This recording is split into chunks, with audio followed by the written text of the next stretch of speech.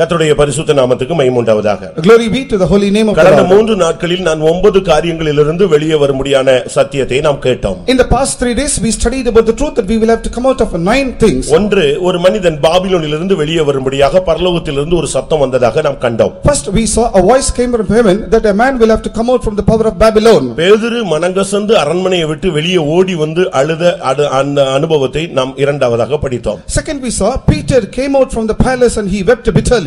ஒரு குருடனை இயேசு கிராமத்துக்கு வெளியே அழைத்து கொண்டு வந்து அவனை பார்வையிடைய செய்தார் என்று நாம் படித்தோம். We also read a blind man, he was brought to Jesus and he was took out of village and he was healed. கல்லறையின் வாசலுக்கு போய் லாசருவை வெளியே வா என்று அவனை அழைத்தது அந்த சத்தத்தை நாம் படித்தோம். We also heard about the voice which went to the sepulchre and brought Lazarus out. சோதோமிலே சிக்கி தவித்து தாமதித்துக் கொண்டிருந்த மனிதனை தூதர்களை அனுப்பி வெளியே இழுத்து கொண்டு வந்ததாக நாம் படித்தோம். We also read about the angels of God who lingered in the Sodom, they brought him out. அவிசுவாசத்தின் உச்சத்துக்கு போய் கொண்டிருந்த ஆபிரகாமை கூடாரத்தை விட்டு வெளியே அழைத்து அவனை விசுவாசத்தை வர்த்திக்க பண்ணின சூழ்நிலையை நாம் படித்தோம். Abraham went to the height of a disbelief and God came and pulled him out of his tent. ஆண்டவருடைய ஊழியத்திலே துக்கப்பட்டு சோர்வடைந்து ஒரு கெபிக்குள்ளே கிடந்த மனிதனை வெளியே அழைத்து கொண்டு வந்து எனக்கு முன்பாக நில் என்று சொன்ன சத்தியத்தை நேற்று இரவு நாம் தியானித்தோம். Yesterday night we meditated about a man who was in the cave. He lodged in his cave, but God all wanted him to come out and wanted to stand before him. அக்கினி கூடாக நடந்து கொண்டிருந்தவர்களை வெளியே அழைத்த ராஜாவின் சத்தத்தை நாம் கேட்டோம். We also heard about the voice of king who called them who was walking in fiery furnace. கையை பிடித்து இழுத்த பாவத்தை உதறி தள்ளிவிட்டு வெளியே ஓடி வந்து சிறைச்சாலையானாலும் நான் போவேனே தவிர பாவத்துக்குள்ளே போக மாட்டேன் என்று சொன்ன யோசேப்பின் சரித்திரத்தை நாம் சிந்தித்தோம். We also meditated about Joseph who went into prison. He withheld sin, he went away, he ran out of sin. கர்த்தருடைய பரிசுத்த நாமத்துக்கு மகிமை உண்டாவதாக. Glory be to the holy name of the Lord. ஒரு மனிதனுடைய வாழ்வில் வெளியே வருவது முக்கியமானால் அதைவிட வெளியே வந்த பின்பு அவன் வாழ்வது அதைவிட முக்கியமானது. In a man it is important in his life to come out. More than that he will have to live after he came out. இன்றைய மெசேஜ் வெளியே வந்த பின்பு உள்ள வாழ்வு.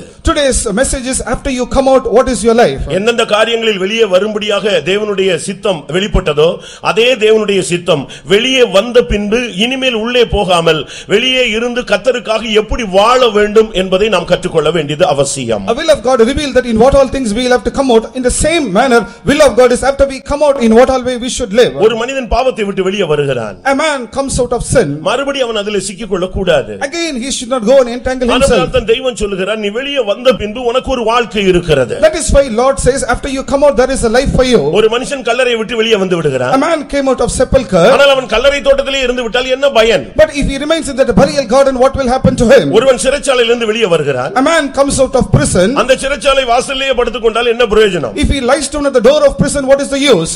இதைத்தான் நாம் வேதத்திலே விளங்கிக் கொள்ள வேண்டியது அவசியம். In scriptures we will have to understand this. ஒரு மனிதனை மரித்தோரில் இருந்து தெய்வம் எழுப்புகிறார். A man makes a dead man to rise up. அவனை குறித்த அடுத்த நோக்கத்தை தேவன் எப்படி நிறைவேற்றுகிறார் என்பதை நாம் கற்றுக்கொள்ள வேண்டியது அவசியம். It is important that we will have to learn how God fulfills his purpose in his life. நீங்கள் 9 காரியங்களை நீங்கள் கடந்த நாட்களிலே கேட்டீர்கள். In the past days you studied about 9 things. அந்த 9ஐ நாம் ஒரு விசை திரும்பினால் if we again saw all those 9 things, ஒவ்வொருவருக்கும் கர்த்தர் ஒவ்வொரு விதமான வழிகளை ஆயத்தப்படுத்தி வைத்திருந்தார். for everyone Lord kept them a different way for them. அதிலே ஒரு சில காரியங்களை நாம் இப்பொழுது சிந்திக்க வேண்டியது அவசியமாக இருக்கிறது. It is important for us to meditate few of those things. பாபிலோனிலிருந்து வெளியே வந்த பின்பு after coming out of Babylon, இல்லையென்றால் கிறிஸ்துவை ஏற்றுக்கொண்ட பின்பு after accepting Lord Christ, இல்லையென்றால் மனம் திரும்பின பின்பு after we repented, அதோடு நம்முடைய வாழ்க்கை முடிந்து விட்டது இது போதும் என்று இருந்து விட கூடாது. we should not remain this is sufficient and we should not keep in silence. ஆன்மீகம் என்பது ஒரு வளர்ச்சி உடையது. Spirituality we will have to grow. அதுக்கு ஒரு தொடக்கம் உண்டு, ஒரு வளர்ச்சி உண்டு, ஒரு பூரணம் உண்டு. There is a beginning, there is a growth and there is a perfection in that. அதனால தான் தேவனை அறிகிற அறிவிலும் அவருடைய கிருபையிலும் வளருங்கள் என்று பேதுரு பேச முடிகிறது. That is why Peter spoke you grow in the knowledge of Christ and you grow in grace. ஒரு பிறப்பு இருந்தால் அது ஒரு குழந்தையாக மாறுகிறது, அதுக்கு ஒரு வளர்ச்சி இருக்கிறது, அதுக்கு பின்பு அது புருஷனாய் மாறுகிறது. If there is a birth it is a baby then it grows and becomes a mature man. நீ பாபிலோனிலிருந்து வெளியே வந்தால் after you come out of Babylon நீ பரலோகத்தை நோக்கி பயணப்பட வேண்டும். you will have to journey towards heaven. எப்பொழுது ஒருவன் பாபிலோனிலிருந்து வெளியே வருகிறானோ அவனுக்கு மனம் திரும்புதல் என்ற அனுபவம் கிடைக்கிறது.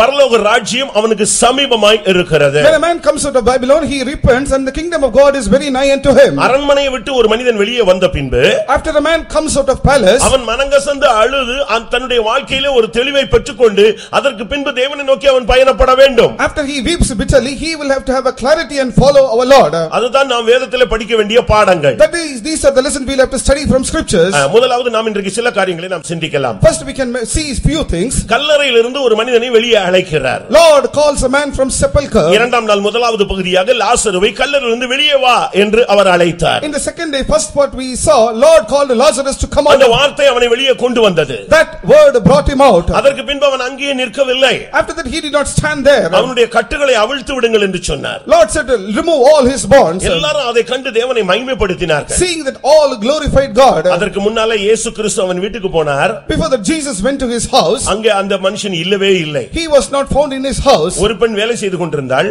One woman she was working. ஒரு பெண் இயேசுவின் பாதத்தில் இருந்தாள். Other woman she was at the feet of Jesus. கர்த்தர் துணை என்று சொன்ன மனுஷன் அங்கே இல்லவே இல்லை. Man said, Lord is my help. He was not in that house. ஆனால் இப்பொழுது அவன் மரித்து விட்டான். Now he is dead. இயேசு அவனை வெளியே கொண்டு உயிரோடு எழுப்பி வெளியே கொண்டு வருகிறார். Jesus made him to come alive. அதற்கு பின்பு அவனுடைய வாழ்க்கை எப்படி அமைந்தது என்பதை நாம் பார்க்க வேண்டியது ஒரு அவசியம். After that we will have to see how his life changed. ஏன் ஆண்டவராகிய இயேசு கிறிஸ்துவே இந்த உலகத்தில் மரித்தார்? Lord Jesus died in this world. அவர் மரித்ததோடு அப்படியே போயிருந்தால் கிறிஸ்தவம் தழைக்காது, கிறிஸ்தவம் இருக்காது. If he had gone dead, Christianity cannot prosper. கிறிஸ்து மரித்தோரிலிருந்து எழும்பாவிட்டால் எங்களுடைய பிரசங்கம் வீணாய் இருக்கும் என்று, விருதாவாக இருக்கும் என்று பவுல் பேசுகிறார். Paul says if Christ did not rise up from dead, our preaching will be vain. இதை நாம் சரியான விதத்தில் விளங்கிக் கொள்ள வேண்டியது அவசியம். We will have to rightly understand this. ஆண்டவராகிய இயேசு கிறிஸ்துவை கல்லறைக்கு தேடி போகிறார்கள். They were seeking Jesus in sepulchre. அப்படி போன பொழுது when they went, ஒரு செய்தி கிடைத்தது. they heard a message. அவர் இங்கே இல்லை. He is not here. நீங்கள் யாரை தேடுகிறீர்கள்? Who are you seeking? உயிரோடு இருக்கிறவரை நீங்கள் கல்லறையில் எப்படி தேடலாம்? One who is alive, how can you search him in sepulchre? உடனே அந்த பெண்கள் கேக்குறாங்க, அவர் எங்க இருக்கிறார், நாங்க போய் எடுத்துக்கொள்றோம். Immediately that woman they were asking, where can we go and take him? அங்கே தேவதூதர்கள் சொன்ன பதில் என்ன? What was the reply given by angels? அவர் இங்கே இல்லை, கலிலேயாவிற்கு போய் விட்டார். He is not here. He has gone to Galilee. நீங்கள் உயிர்த்தெழுந்த இயேசு உடனே போன இடம் கலிலேயா, நீங்கள் அங்கே போங்கள், அங்கே அவரை நீங்கள் போய் பார்க்கலாம். Resurrected Jesus immediately went to Galilee. You can go there and see him. அதே போல இந்த இடத்துல நாம் பார்க்கும் பொழுது here we can see லாசருவை கர்த்தர் எழுப்பி அந்த சகோதரிகள் கையில ஒப்பு கொடுக்கிறார். Lord made Lazarus to rise up and gave to the hands of his sisters. அதை குறித்து வேதம் என்ன சொல்லுகிறது? What scriptures say about this? அந்த வெளியே வந்த பின்பு அவனுடைய வாழ்க்கையை எப்படி அமைத்துக் கொண்டான்? After coming out, how did he make his life? யோவான் எழுதின சுவிசேஷம் 12ஆம் அதிகாரத்தில் முதல் 3 வசனங்களை நாம் பார்க்கும் பொழுது John 12 chapter first 3 verses we see அங்கே அவனுடைய அந்த பெத்தானியாவிலே அவருடைய வீட்டிலே ஒரு விருந்து வைத்தான். There was a feast in Bethany in their house. அந்த விருந்திலே அவன் இயேசுவோடு கலந்து கொண்டான். In that feast he joined with Jesus. அருமையான சகோதரனே சகோதரியே, a beloved brother and sister, நீ வெளியே வந்த பின்பு இயேசுவோடு பந்தி இருக்க வேண்டும். After coming out you will have to have a feast with the Lord. இயேசு தாம் மரணத்திலிருந்து எழுப்பின லாசரு இருந்த பெத்தானியாவுக்கு வந்தார். Jesus came to Bethany where Lazarus which had died. அங்கே விருந்து பண்ணினார்கள். They had a supper with him. அந்த லாசருவும் அவருடனே கூட பந்தி இருந்தவர்களில் ஒருவனாய் இருந்தான். Lazarus one of them who sat at the table with him. இதுதான் கிறிஸ்தவ வாழ்வினுடைய அடுத்த பகுதி. This is the next portion of Christian life. உன்னை கர்த்தர் எழுப்பி இருந்தால், if Lord had made you rise up, உன்னை வெளியே கொண்டு வந்திருந்தால், if Lord had brought you out, நீ ஜீவனோடு இன்றைக்கு மாற்றப்பட்டிருந்தால், if you have life now, நீ மரித்தோரிலிருந்து எழும்பினவனா ஒரு நபராக இருந்தால், if you are a person rose up from dead, நீ இயேசுவோடு பந்தி இருக்க வேண்டும். you will have to sup with the Lord. இந்த கர்த்தருடைய பந்தி என்பது ஆவிக்குரிய வாழ்க்கையினுடைய ஒரு அடுத்த step. Supper of the Lord is the next step in spiritual life. நீங்கள் வேதத்திலே பார்க்கும் பொழுது யாரெல்லாம் இந்த பந்தியிலே இருக்கிறார்களோ அவர்களுக்கு நித்திய ஜீவன் உண்டு என்று வேதம் சொல்லுகிறது. In scripture says those who participate in the supper they all will have eternal life.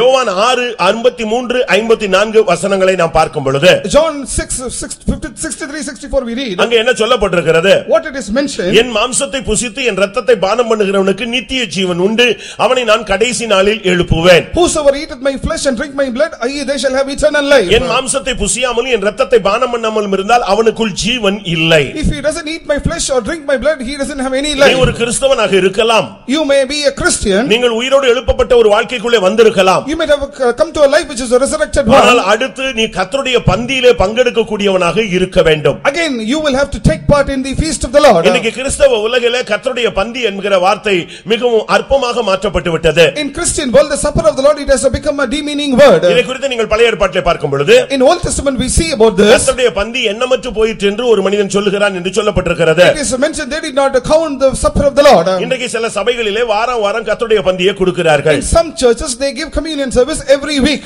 நாம் அப்படி கொடுக்கிறது இல்லை. We don't give like that. ஒரு சுத்திகரிப்போடு, ஒரு பரிசுத்தத்தோடு, ஒரு ஆயத்தத்தோடு, ஒரு தெய்வீக சிந்தையோடு ஒருவனுக்கு கர்த்தருடைய பந்தியிலே பந்தியிலே நாம் பங்கெடுக்க வாய்ப்புகள் கொடுக்கிறோம். After preparation, after sanctification, we give an opportunity for a man to take part in ஆனால் communion. நம்மில் அநேகர் இந்த கர்த்தருடைய பந்தியை குறித்து ஒரு தெளிவான அறிவில்லாதவர்களாக இருக்கிறோம். Many do not have a right understanding about this communion. நீ உயிரோடு எழுந்த பின்பு After you have risen up, நீ கர்த்தரோடு நீ பந்தியிலே பங்கெடுக்க வேண்டும். you will have to partake with the Lord in supper. கர்த்தருடைய பந்தியிலே நீ பங்கெடுக்காவிட்டால் உனக்கு நித்திய ஜீவன் இல்லை. If you don't partake in Lord's supper, you will not have eternal life. ஒருவேளை உனக்கு சுகம் கிடைக்கலாம். You may be healed. இந்த உலகத்துல தேவன் உன்னை ஆசீர்வதிக்கலாம். Lord may bless you in this உனக்கு world. வீடோ வாசலோ காரோ மனைவியோ பிள்ளைகளோ உனக்கு ஐஸ்வரியமோ ஆஸ்தியோ கர்த்தர் கொடுக்கலாம். Lord may give you a wife or he may bless you abundantly with properties. ஆனால் கர்த்தருடைய பந்தியிலே நீ பங்கெடுக்காத பட்சத்தில் But if you don't partake in Lord's supper, உனக்கு நித்திய ஜீவன் இல்லை. you don't have eternal life. இன்னைக்கு சில இடங்கள்ல வாரம் கொடுக்கிறார்கள். In some places they give every week.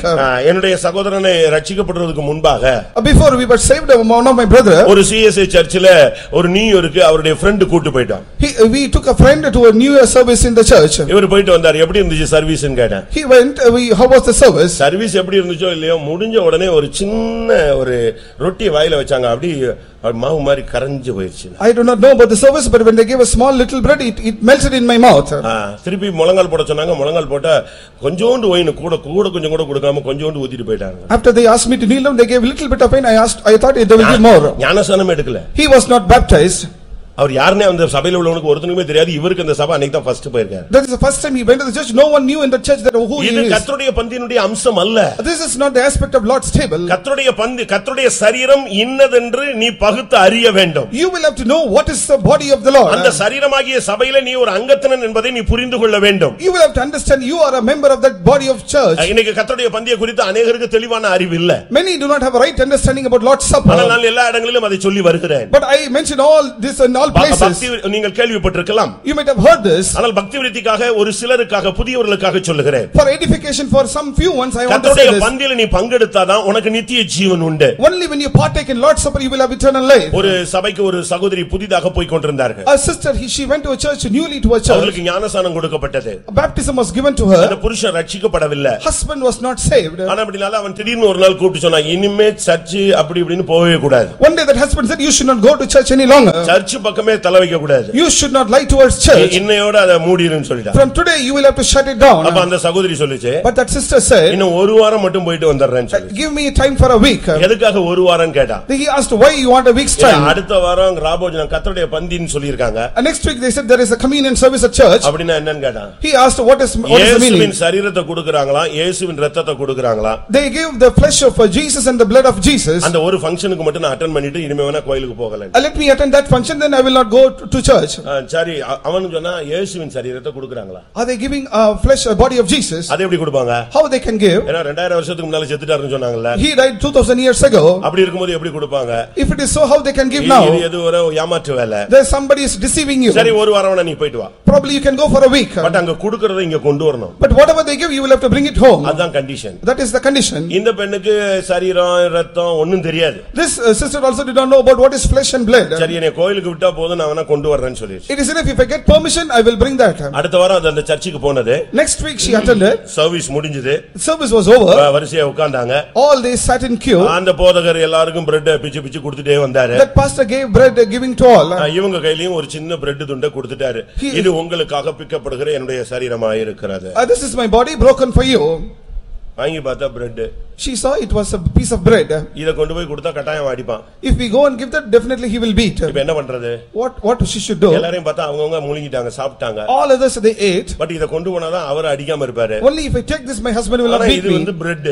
This is a piece of bread. இயேசுவின் சரீரம்னு ஒரு பிரேயர் பண்ணி கையில கொடுத்துட்டாங்க. They prayed this is the flesh of Jesus and gave.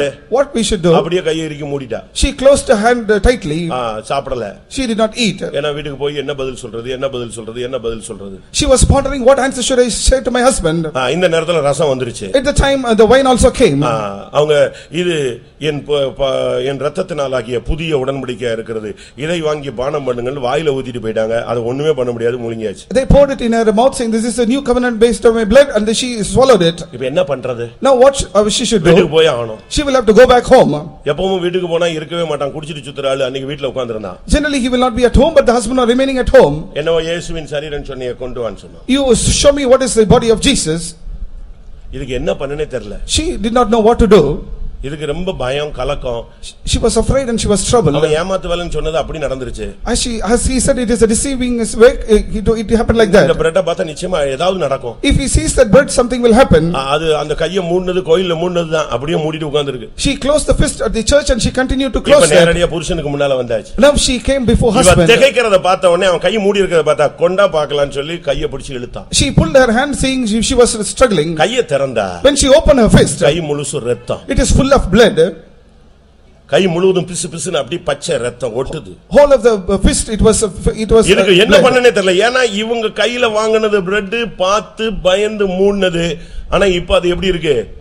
ரத்தமா மாறி இருக்கு. ஒரு கறி துண்டு அப்படி இருக்கு. She received a piece of bread, now it is a piece of flesh with fresh blood. இதுக்கே பயம் அதிகரிச்சிருச்சு. Her fear increased. இது எப்படி நடந்துச்சு? How it happened? எல்லாரும் சிம்பிளா வாங்குனாங்க, வெள்ளையா கொடுத்தாரு பிரெட், எல்லாரும் சாப்பிட்டாங்க, நம்ம கையில வச்சிட்டு பயந்து போய் மூடணும். இப்போ எப்படி இப்படி நடந்துச்சுன்னு அப்படி திகைச்சிட்டு இருக்கும்போது அவன் சொன்னா இப்படி ஒரு கறி துண்டைய பிச்சு கொடுத்தாங்க. அது எப்படி கொடுப்பாங்க, இது எப்படி சாப்பிடுவா, நீ கொண்டா, நான் எனக்கு சந்தேகமா இருக்குன்னு அதை எடுத்துட்டு போயிட்டான். When she was stunned, he took that flesh and he took it away. அவன் நேரா போய் லேப்ல கொடுத்தான். He took it and he gave it for testing. இது என்னன்னு நீங்க செக் பண்ணி எனக்கு ஒரு ரிசல்ட் கொடுங்க. You will have to test and say what it is. சில மணி நேரங்கள் அவன் காத்திருந்தான். He waited in that lab for few more hours. Result கொடுக்கப்பட்டது. A result was given. சுமார் 2-3 மணி நேரங்களுக்கு முன்பாக ஏறக்குறைய 30 வயதிலிருந்து 35 வயது வரை உள்ள ஒரு வாலிப சரீரத்திலிருந்து பிச்சு எடுத்திருக்கிறாங்க இந்த கறி துண்டு அப்படின்னு ரிசல்ட் கொடுத்தான். Result came just 2-3 hours ago. A young man aged between 30 and 35, this piece of flesh was taken up. 33 வயதிலே மனித குலத்திற்காக இயேசு கிறிஸ்துவின் சரீரம் பிக்கப்பட்டது. The Jesus Christ blood of Jesus, the flesh was torn at the age of 33 and a half years. இன்றைக்கும் அந்த சரீரமாகிய சபைக்கு ஜீவனாக நித்திய ஜீவனாக உனக்கு அளிக்கப்படுகிறது. Even today that body is given to you as eternal life. அவன் மிரண்டுட்டான். இயேசு கிறிஸ்து மரித்தார்னு நினைச்சோம்.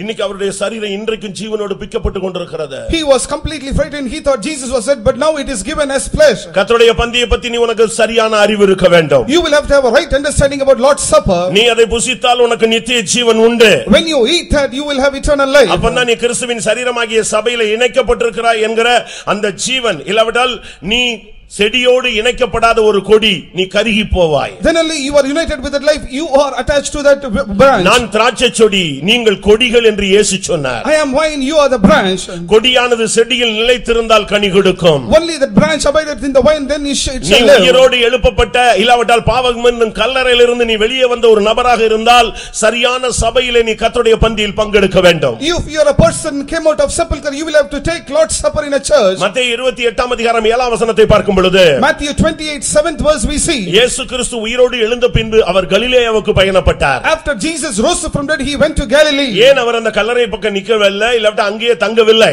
Why he did not stand by sepulchre? Why he did not stand? ஒரு மனிதன் உயிரோடு எழுந்தால் அவன் கலிலேயா போக வேண்டும். கலிலேயாவில் தான் இயேசு போனார். அங்கே போனால் தான் அவரை பார்க்க முடியும். A man who rose from dead, he will have to go to Galilee, then all can see him. கலிலேயா என்பது உயிர் தெழுந்த இயேசு போன முதல் இடம். It is the first place after Jesus rose from dead he went. அந்த இடத்தில் தான் மகிமையான காரியங்கள் செய்யப்பட்டது. In that place magnificent works were done. அபிஷேகம் பெற்ற புதிதிலே இயேசு போன இடம் அதுதான். This is the place where Jesus went after getting anointing. லூக்கா 4:14 ஆவியிலே பலன் கொண்டு இயேசு கலிலேயாவுக்கு போனார், திரும்பி போனார் என்று சொல்லப்பட்டிருக்கிறது. Luke 4:14 it is mentioned after being strengthened by spirit he went to Galilee. நீங்கள் மத்தேயு 28 பார்க்கும் பொழுது In Matthew 28 we see உங்களுக்கு முன்னே இயேசு கலிலேயாவுக்கு போகிறார். Before you Jesus went to Galilee. கலிலேயா என்பது ஒரு வட்டம், அதாவது தேவ சித்தம். Galilee is the will of God, it is a circle. ரட்சிக்கப்பட்ட பின்பு நன்மையும் பரிபூர்ணமான தேவ சித்தம் இன்னதென்று பகுத்தறிந்து நீ அதை அறிந்து அதுக்கு பின்பாக நீ போக வேண்டும். After being saved you will have to know the good and perfect will of God and you should go in that. கிறிஸ்தவ வாழ்வில் தேவ சித்தம் என்பது மிகவும் முக்கியமானது. In Christian life will of God is important. சிலுவைக்கு ஆயத்தப்படும் பொழுது கூட இயேசு சொன்னார், உம்முடைய சித்தத்தின்படி ஆக கடவது. When he was getting ready for cross he said let it be done as per your will. ஒரு தேவனுடைய பிள்ளை அந்த இடத்துக்கு போக வேண்டியது அவசியம். A child of God will have to go to that place. நீ உயிரோடு எழுந்தால், if you are risen, அபிஷேகத்தின் மூலமாய் நீ உயிர்ப்பிக்கப்பட்டவனாய் இருந்தால், if you are quickened by anointing of the Holy நீ Spirit, அங்கே போனால் தான் இயேசுவை பார்க்க முடியும். only when you go there you can see Jesus. ஞானஸ்நானம் பெற்றிருக்கலாம், You might have received அபிஷேகம் baptism, பெற்றிருக்கலாம், you might be anointed, ஏதோ ஒரு சபையிலே இருக்கலாம், you may be a member of any ஆனால் church. கலிலேயா போக மட்டும் நீ இயேசுவை பார்க்க முடியாது. Till you reach Galilee you cannot see Jesus. மத்தேயு 28:10 பார்க்கும் பொழுது, Matthew 28:10 we see, கலிலேயாவுக்கு போகும்படி என்னுடைய சீஷர்களுக்கு சொல்லுங்கள், go tell my brethren that I go to the Galilee, அங்கே அவர்கள் என்னை காண்பார்கள். there they shall see me. 16ஆம் வசனம் என்ன சொல்லுகிறது? In 16th verse, அங்கே ஒரு மலை இருந்தது, அங்கே போய் அவர்கள் பணிந்து கொண்டார்கள். they worshipped him in a mountain in Galilee. அதுதான் தேவன் இயேசுவை கண்டுகொள்ளக்கூடிய இடம். That is the place where we can see God Jesus. அருமையான தேவனுடைய ஜனமே, Beloved people of God, நீ மரித்தோரிலிருந்து எழும்பினால் மட்டும் போதாது, it is not enough you rose up from இந்த dead, சத்தியத்தை நீ அறிந்து கொண்டால் மட்டும் போதாது, it is not enough you know this truth, நீ கலிலேயாவுக்கு போக வேண்டும், you will have to go to நீ Galilee, கர்த்தரோடு பந்தி இருக்க வேண்டும். you will have to be in the Lord's Supper. Mark 5ஆம் அதிகாரத்திலே நாம் பார்க்கும் பொழுது, In Mark 5th chapter we see 43ஆம் வசனத்தை நாம் பார்க்கும் பொழுது, 43rd verse, அங்கே ஒரு 12 வயது பெண் மரித்து விட்டாள். a 12-year-old damsel she died. இயேசு கிறிஸ்து அவளை எழுப்பினார். Jesus made her to rise up. இயேசு எழுப்பின பின்பு அங்கே சொல்லப்பட்ட வார்த்தை என்ன?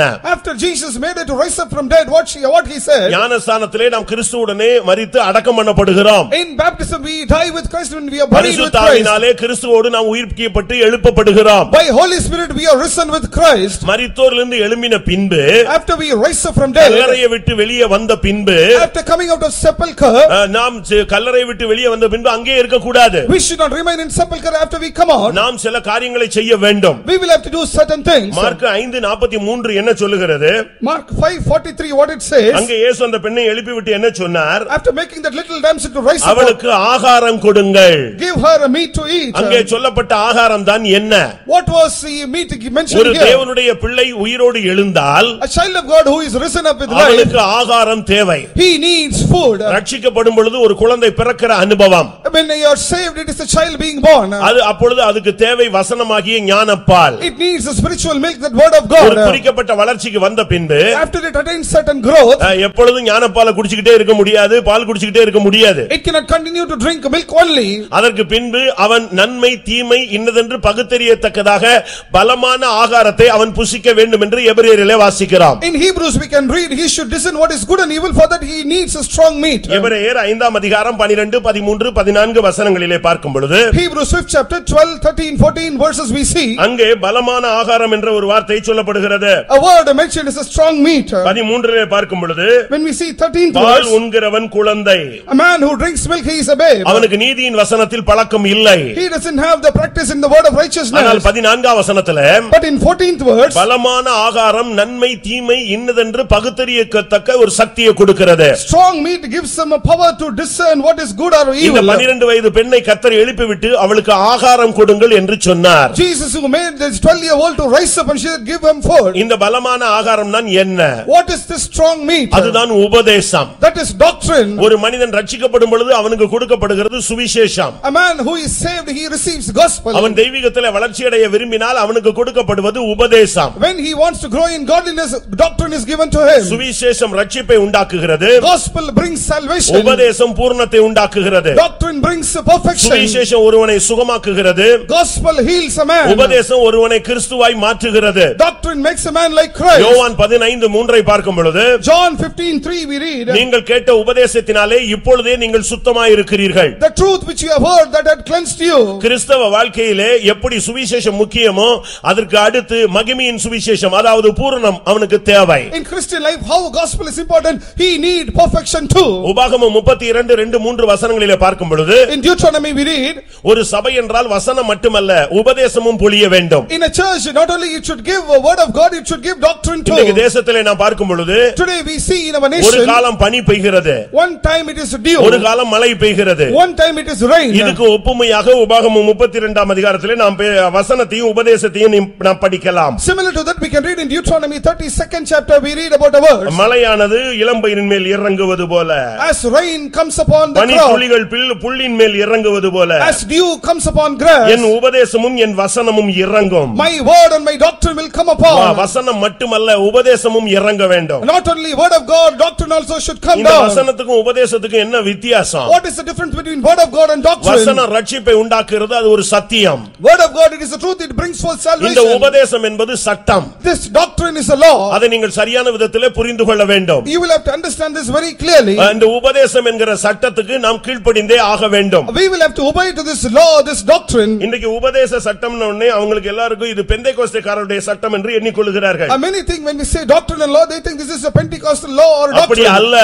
It is not so. ரோமர் 6 அதிகாரம் 17 வசனத்தை பார்க்கும் பொழுது, Romans 6 chapter 17th verse we see, இப்பொழுது உங்களுக்கு ஒப்புவிக்கப்பட்ட உபதேச சட்டத்திற்கு நீங்கள் மனப்பூர்வமாய் கீழ்ப்படிந்தபடியால் நான் தேவனை ஸ்தோத்திரிக்கிறேன். I praise God because you yielded to this law of doctrine. யார் இந்த உபதேச சட்டத்தை கொடுக்க இயலும்? Who will be able to give this doctrine? அப்போஸ்தலர் நடபடிகள் 16 அதிகாரம் 4 வசனத்தை பார்க்கும் பொழுது, Acts 16:4 we see, அங்க என்ன சொல்லப்பட்டிருக்கிறது? what it is mentioned here. அப்போஸ்தலர்கள் பட்டணங்கள் தோறும் போகையில், when apostles went cities by cities, எருசலேமில் இருக்கும் அப்போஸ்தலராலும் மூப்பராலும் விதிக்கப்பட்ட சட்டங்களை கைக்கொள்ளும்படி அவர்களுக்கு ஒப்புவித்தார்கள். they yielded to obey to the law given by apostles who were in Jerusalem. அப்படினால் சுவிசேஷம் வேறு, உபதேசம் வேறு. Gospel is different from doctrine. நீங்கள் சரியான விதத்தில் புரிந்து கொள்ள வேண்டும். You will have to understand this very clearly. சுவிசேஷம் ஒருவனை கிறிஸ்தவனாய் மாற்றும். Gospel will make a man Christian. உபதேசம் ஒருவனை கிறிஸ்துவாய் மாற்றும். Doctrine will make a man as Christ. அதுதான் இந்த சபையினுடைய நோக்கம். That is the purpose of this church. இந்த மனுஷனையும் கிறிஸ்து இயேசுவுக்குள் தேறினவனாக நிறுத்தும்படிக்கு அவரையே நாங்கள் அறிவித்து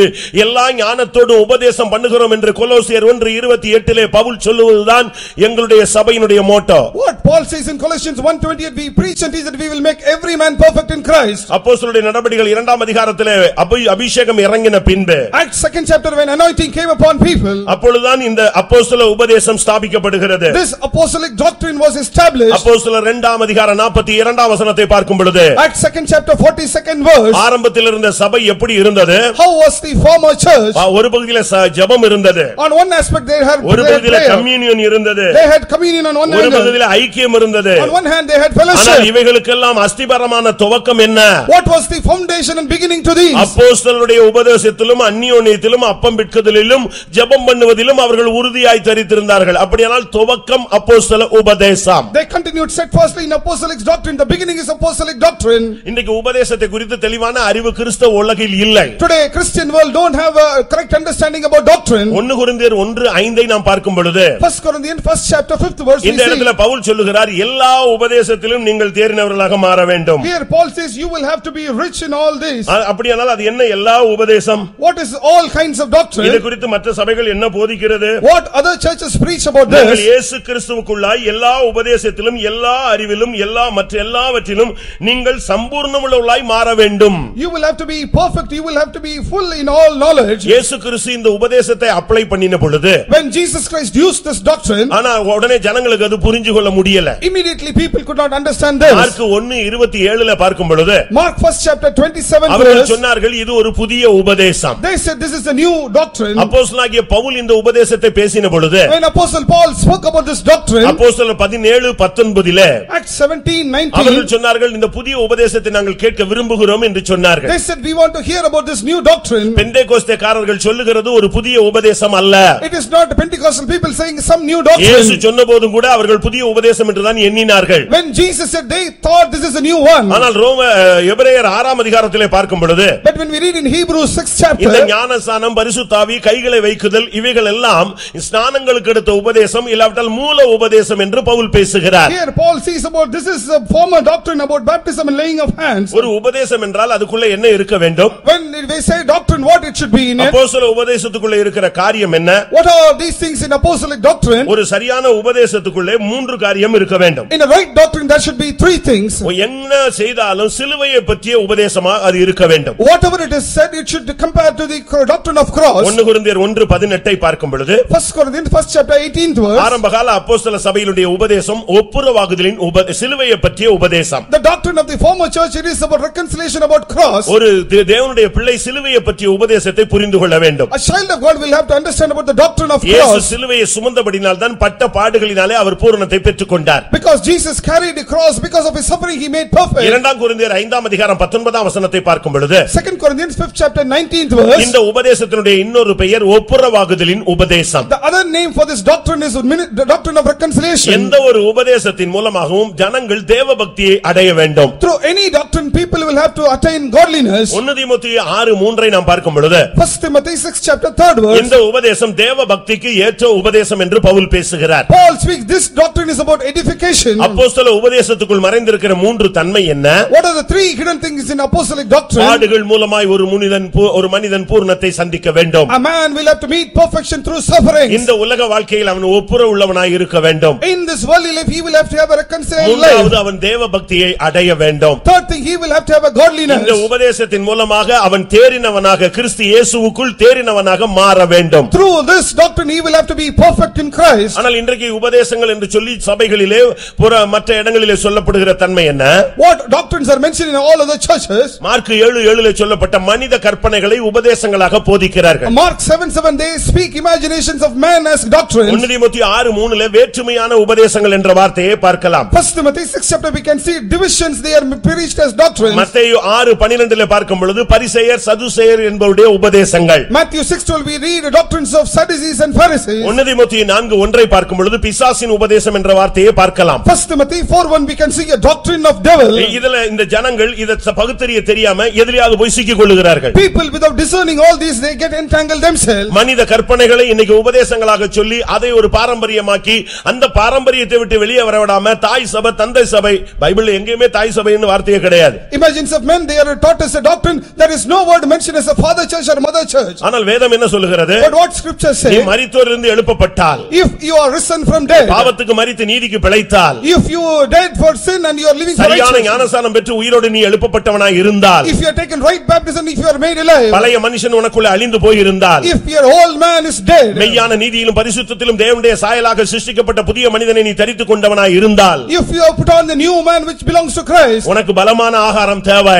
you need a strong meat. நன்மை தீமை இன்னதென்று பகுத்தறியத்தக்கதாக ஞானேந்திரமுடைய பூரண அந்த முயற்சியை நீ பெற்றுக்கொள்ள வேண்டும். You will have to receive the knowledge to discern between what is good and evil. இன்றைக்கு உபதேசத்துல ஆரோக்கியமான உபதேசத்தை அவர்கள் பொறுக்க மனதில்லாமல் இருக்கிறார்கள். Today they are not able to bear a healthy doctrine. 2 தீமோத்தேயு 4:3 பார்க்கும் பொழுது 2 Timothy 4th chapter 3rd verse இல்லாவிட்டால் தீத்துவிலே நாம் பார்க்கும் 2 பார்க்கும் பொழுது Titus 2nd chapter 1st verse ஆரோக்கியமான உபதேசங்களை கண்டிப்போடு நீ போய் பேசு. you will have to speak with much strictness about this sound doctrine. ஆரோக்கியமான உபதேசம் This is a healthy doctrine. அது என்ன ஆரோக்கியமான உபதேசம்? What is this healthy doctrine? ஒரு தேவனுடைய பிள்ளைக்கு ஆரோக்கியமான உபதேசம் தேவை. A child of God needs this healthy doctrine. இன்னைக்கு பாருங்க ஒரு வியாதி வந்தா நீங்க டயட்ட கண்ட்ரோல் பண்றீங்க ரொம்ப ஹெல்தியா டயட் ரொம்ப ஹெவியா நீங்க உங்களுடைய வாழ்க்கையில மாற்றுகிறதுக்கு ரொம்ப புஷ்டியான ஆகாரத்தை புசிக்கிறீர்கள். When you are sick you used to follow a strict diet plan.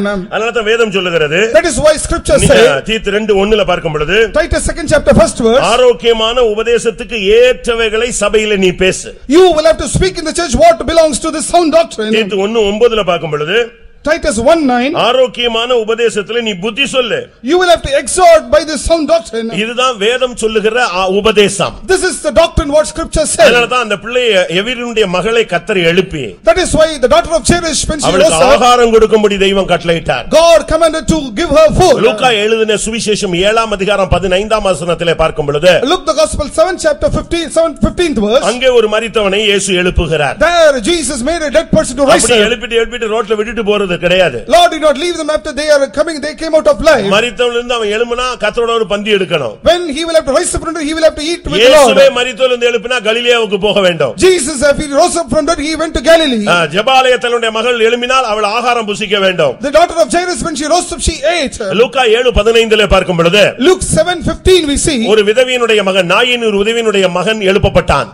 son of a widow in Nain she was ஒரு வாலிபன். he was an young man. மரித்தான் அடக்கம் பண்ணும்படியாக பாடையில தூக்கி கொண்டு போகிறார்கள். he was dead he was taken in a bier to be buried. இப்பொழுது அவன் எழுப்பப்படுகிறான். now he was made to come alive. அந்த தாயினுடைய கண்ணீர் அந்த இயேசுவை வேதனைப்பட வைத்தது. tears of Jesus made Jesus to suffer. கர்த்தர் அவளை பார்த்து அவள் மேல் மனதுருகி அழாதே என்றார். looking into her Lord said he had compassion கிட்ட வந்து பாடையை தொட்டார். he came and touched that bier. வாலிபனே நீ எழுந்திரு. oh young man you rise up. மரணம் ஓடி போய் விட்டது. death ran away. இன்றைக்கு மரணம் பிரலோபனத்தில் சிக்கி இருக்கிற அருமையான தேவனுடைய பிள்ளையே, உன்னை எழுந்து இருக்கும்படியாக கர்த்தருடைய வார்த்தை வருகிறது. Beloved child of God, you have entangled with the word of God comes to you. அந்த உடனே அந்த வாலிபன் எழுந்து விட்டான். Immediately that young man rose up. இயேசு அப்படியே விட்டுட்டு போகல. Jesus did not leave him off the way. லூக்கா 7ஆம் அதிகாரத்துல நாம் பார்க்கும் பொழுது, when we see Luke the chapter 7 15ஆம் வசனத்துல 15th verse, அவனை அவனுடைய தாயினிடத்தில் அவர் ஒப்புவித்தார். and he delivered him to his mother. அவன் ஒரு கை குழந்தை அல்ல. He was not a babe. அப்படி செத்து போன குழந்தையை தூக்கி கையில கொடுத்துட்டு போறதுக்கு. It is not giving that a babe to the mother. அவன் வளர்ந்த ஒரு வாலிபன். He was a grown up young man. அதுதான் அங்க நடந்த சம்பவம். That is what happened in that place. இந்த இடத்துல தாயிடம் ஒப்புவித்தார். In that place he delivered him to mother. கலாத்தியர் 4:26 படி நான் சொன்னது போல மேலான எருசலேம் நம்ம எல்லாருக்கும் தாயானவள். Galatians 4:26 Jerusalem above she is our mother. ஒரு தேவனுடைய பிள்ளை தாயினிடத்திலே சபையினிடத்திலே ஒப்புவிக்கப்பட வேண்டும். Child of God will have to be delivered to church, that mother. நீ ஞானஸ்நானம் எடுத்தாச்சுனா, after you have taken நீ baptism, பரிசுத்தாவி பெற்றுவிட்டால், after you receive the Holy Spirit, நீ இஷ்டத்துக்கு சுத்த ஆரம்பிச்சிர கூடாது. you should not wander and roam around. நீ சரியான தாயினிடத்திலே பராமரிப்புக்கு கொடுக்கப்பட வேண்டும். To be nourished you will have to be given to a mother.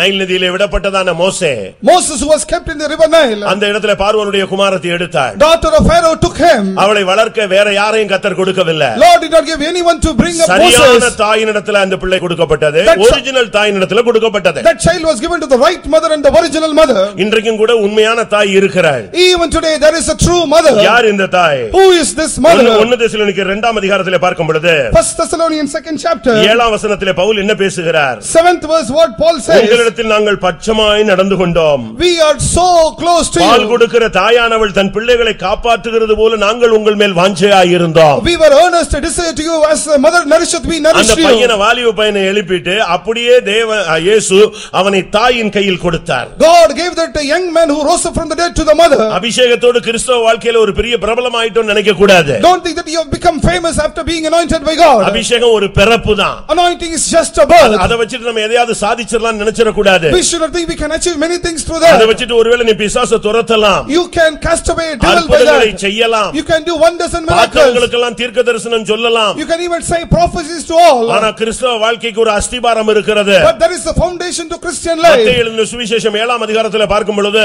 Matthew 7th chapter we read, ஒரு மனிதன் வந்து சொன்னா, நான் தீர்க்கதரிசனம் சொன்னேன், பிசாசு துரத்தினேன், அற்புதம் செஞ்சேன்னு. இயேசு சொன்னார், கொஞ்சம் தள்ளி நில்லு, உன்னை பத்தி எனக்கு தெரியவே தெரியாதுன்னு சொன்னார். A man said, I cast away demons, I said the prophets, I did wonders and miracles. அப்ப என் மகனே என் மகளேன்னு சொன்னது, ரோட்ல நின்னு சொன்னது, சர்ச்சில் நின்னு சொன்னது, ஒவ்வொரு வீட்லயும் போய் சொன்னது, காலனிக்க வாங்குனதெல்லாம் என்ன அர்த்தம்? What is the meaning? He received offerings, he said his son and daughter in various churches and houses. அதுக்கு இயேசு சொன்ன பதில் என்ன? What Jesus answered to கர்த்தாவே him, கர்த்தாவே என்று சொல்லுகிறவன் என் ராஜ்யத்தில் பிரவேசிப்பதில்லை. one who say Lord Lord will not enter என்னுடைய into heaven. சித்தத்தின்படி செய்கிறவனே நிலைத்திருப்பான். Only who does according to my will he will abide. அதுக்கு அப்படியே ஓமையாக பின்னால பேச ஆரம்பிச்சாரு. Again he started speaking a parable. ஒருவன் வீட்டை கட்டினான், A man built a house, இன்னொருவன் ஒரு வீட்டை கட்டினான், other man built a house. ஒருவன் மணலின் மேல அஸ்திபாரம் போட்டான், ஒருவன் கன்மலையின் மேல அஸ்திபாரம் போட்டான். One who put a foundation on sand, other one on the rock. மழை பெய்தது, பெருங்காற்று வந்தது, பெருவெள்ளம் அடித்தது, மணலில் அடித்தது, போய்விட்டது. Rains, wind came, flood came, the wood was built on sand. சரியான அஸ்திபாரத்துல உன் வீடு இல்லன்னு சொன்னா நீ அற்புதம் செய்யலாம், ஒரு நாள் இந்த வீடு போயிடும். ஆனா சரியான அஸ்திபாரம் யார்? If you built on the sand, when the foundation goes away, your minister will go. Who is this right foundation? இதை குறித்து எபேசியர்ல நான் பார்க்கும் பொழுது, When we see in Ephesians, எபேசியர் 2:19, 20, 21ல பார்க்கும் பொழுது, Ephesians 2nd chapter 19, 20, இயேசு 21. கிறிஸ்து மூலைக்கல், Jesus is a cornerstone. அப்போஸ்தல தீர்க்கதரிசிகள் அஸ்திபார கற்கள், Apostle prophets they are foundation அதுக்கு stones. மேல அபிஷேகம் பெற்ற விசுவாசிகள் மாளிகையாக அவர்கள் கூட்டி கட்டப்பட்டு எழுப்பப்படுகிறார்கள். Anointed believers they are built above that and they are built. அப்ப நீ வந்து அற்புதம் செய்யலாம், அடையாளம் செய்யலாம், அப்போஸ்தலர் என்கிற அஸ்திபாரத்துல இல்லன்னு சொன்னா பெருமழை வரும், நீ இருக்க மாட்ட. You may do wonders and miracles, you may say prophecy, if you are not built on this apostolic doctrine, rains will come, you will not be there. அதனால தான் எழும்பினவனை அப்படியே விட்டுட்டு போகாம, That is why Lord did not leave the person those who அவன் came தாய் alive. கையில கொடுத்தாரு. He delivered him to mother. அந்த தாய் தான் அவனுக்காக பரிதபித்து கதறி கொண்டு வருகிறார். That mother was groaning and crying for that man. மத்தவங்க எல்லாம் எப்ப அடக்க முடியும், எப்ப எரிப்பாங்க, இதுதான் அவன் பாத்துக்கிட்டே வந்தான். All of this thought when this boy will be buried. ஆனால் இந்த தாய் தான் அவனுக்காக ஏங்கிக் கொண்டிருந்தாள். But this mother was groaning towards that man. ஆனபடியால் தான் பைபிள் என்ன சொல்லுகிறது? That is why Bible says 1 கொரிந்தியர் 12:28 1 Corinthians 12:28 தேவனானவர் சபையிலே முதலாவது அப்போஸ்தலரை ஏற்படுத்தினார். God appointed apostles first in church. அதுக்கு பிறகுதான் தீர்க்கதரிசி, மேய்ப்பன், போதகன், சுவிசேஷகன், மிஷனரி எல்லாம் வரிசையா பின்னால ஒரு லிஸ்டே வரலாம். After that, a great list, evangelists and the pastors and teachers. இன்னைக்கு அப்போஸ்தலர் இல்லை என்று ஒரு பிரசங்கம் நடக்கிறது. Now a preaching is being happened that there are no apostles. 12 பேரோட முடிஞ்சு போயிருச்சு. It stopped with 12. எப்படி முடிஞ்சு போயிருச்சு? How it closed by 12? கையில இருக்கிற பைபிள் அப்படி சொல்லுதா? Does the Bible in your hand says like this? Bible என்ன சொல்லுது? What Bible says? 12 பேர்ல ஒருத்தன் தடுமாறிட்டான். 12 among 12 one went away. அதுக்கு பதிலா சீட்டு போட்டு ஒரு ஆள் வர்றா. After that they took a lot and they found one more person. அதுக்கு பிறகு நீ படிச்சு பாத்தீங்கன்னா, after that when you read, ரோமரை யார் எழுதினது? Who wrote epistle to Romans? பிலிப்பியரை யார் எழுதினது? Who wrote epistle to கொரிந்தியரை யார் எழுதினது? Who wrote epistle to Corinthians? அங்க ஒரு புது ஆள் வர்றாரே, அப்போஸ்தலனாகிய பவுல். அவர் யாரு? அந்த 12 பேர்ல ஒரு ஆளா? A new man, apostle Paul, did he belong to that 12? அவர் அதுக்கு அடுத்து புதிய சந்ததி, அடுத்த நெக்ஸ்ட் ஜெனரேஷன் அப்போஸ்தல ஜெனரேஷன்ல வந்த முதல் ஆளு. Paul was the first person, the next generation apostle. நீங்க சரியான விதத்துல சத்தியத்தை விளங்கிக் கொள்ள வேண்டும். You in the right way you will have to understand the truth. இதே பவுல நீங்க சவுலா இருக்கும்போது படிச்சு பாத்தீங்கன்னா, when you see the same Paul when he was Saul, பாரம்பரியத்துல கட்டப்பட்ட ஒரு மனுஷன். he was bound in his tradition. தாய் சபைனா உயிரை கொடுத்துருவான். He will give his life for the mother church. பிஷப்னா தலையவே கொடுத்துருவான். He will fall down, give his neck for the ஆனா நடந்தது என்ன? But what happened? அவனுக்கும் தரிசனம் கிடைத்தது. When he received vision, அவனுக்கும் அபிஷேகம் கிடைத்தது. when he received anointing, அப்போஸ்தலர் 9ஆம் அதிகாரத்துல அவனும் ஊழியத்துக்கு புறப்பட்டான் பைபிள் சொல்லுகிறது. Bible says in Acts 9 chapter he went to do ministry. தாமதமின்றி இயேசுவே கிறிஸ்து என்று தேவாலயங்களில் பிரசங்கித்தான். Without delay he started to preach Jesus is God in synagogue. 3 வருஷம் அரபி தேசத்துல சுத்திக்கிட்டே ஊழியம் செஞ்சுக்கிட்டே இருந்தான். 3 years he went around the nation of Arab. அவனால எவ்வளவு ஊழியம் செஞ்சாலும் காஸ்பலை தான் சொல்ல முடிஞ்சது. He did many kinds of ministry but he said only gospel.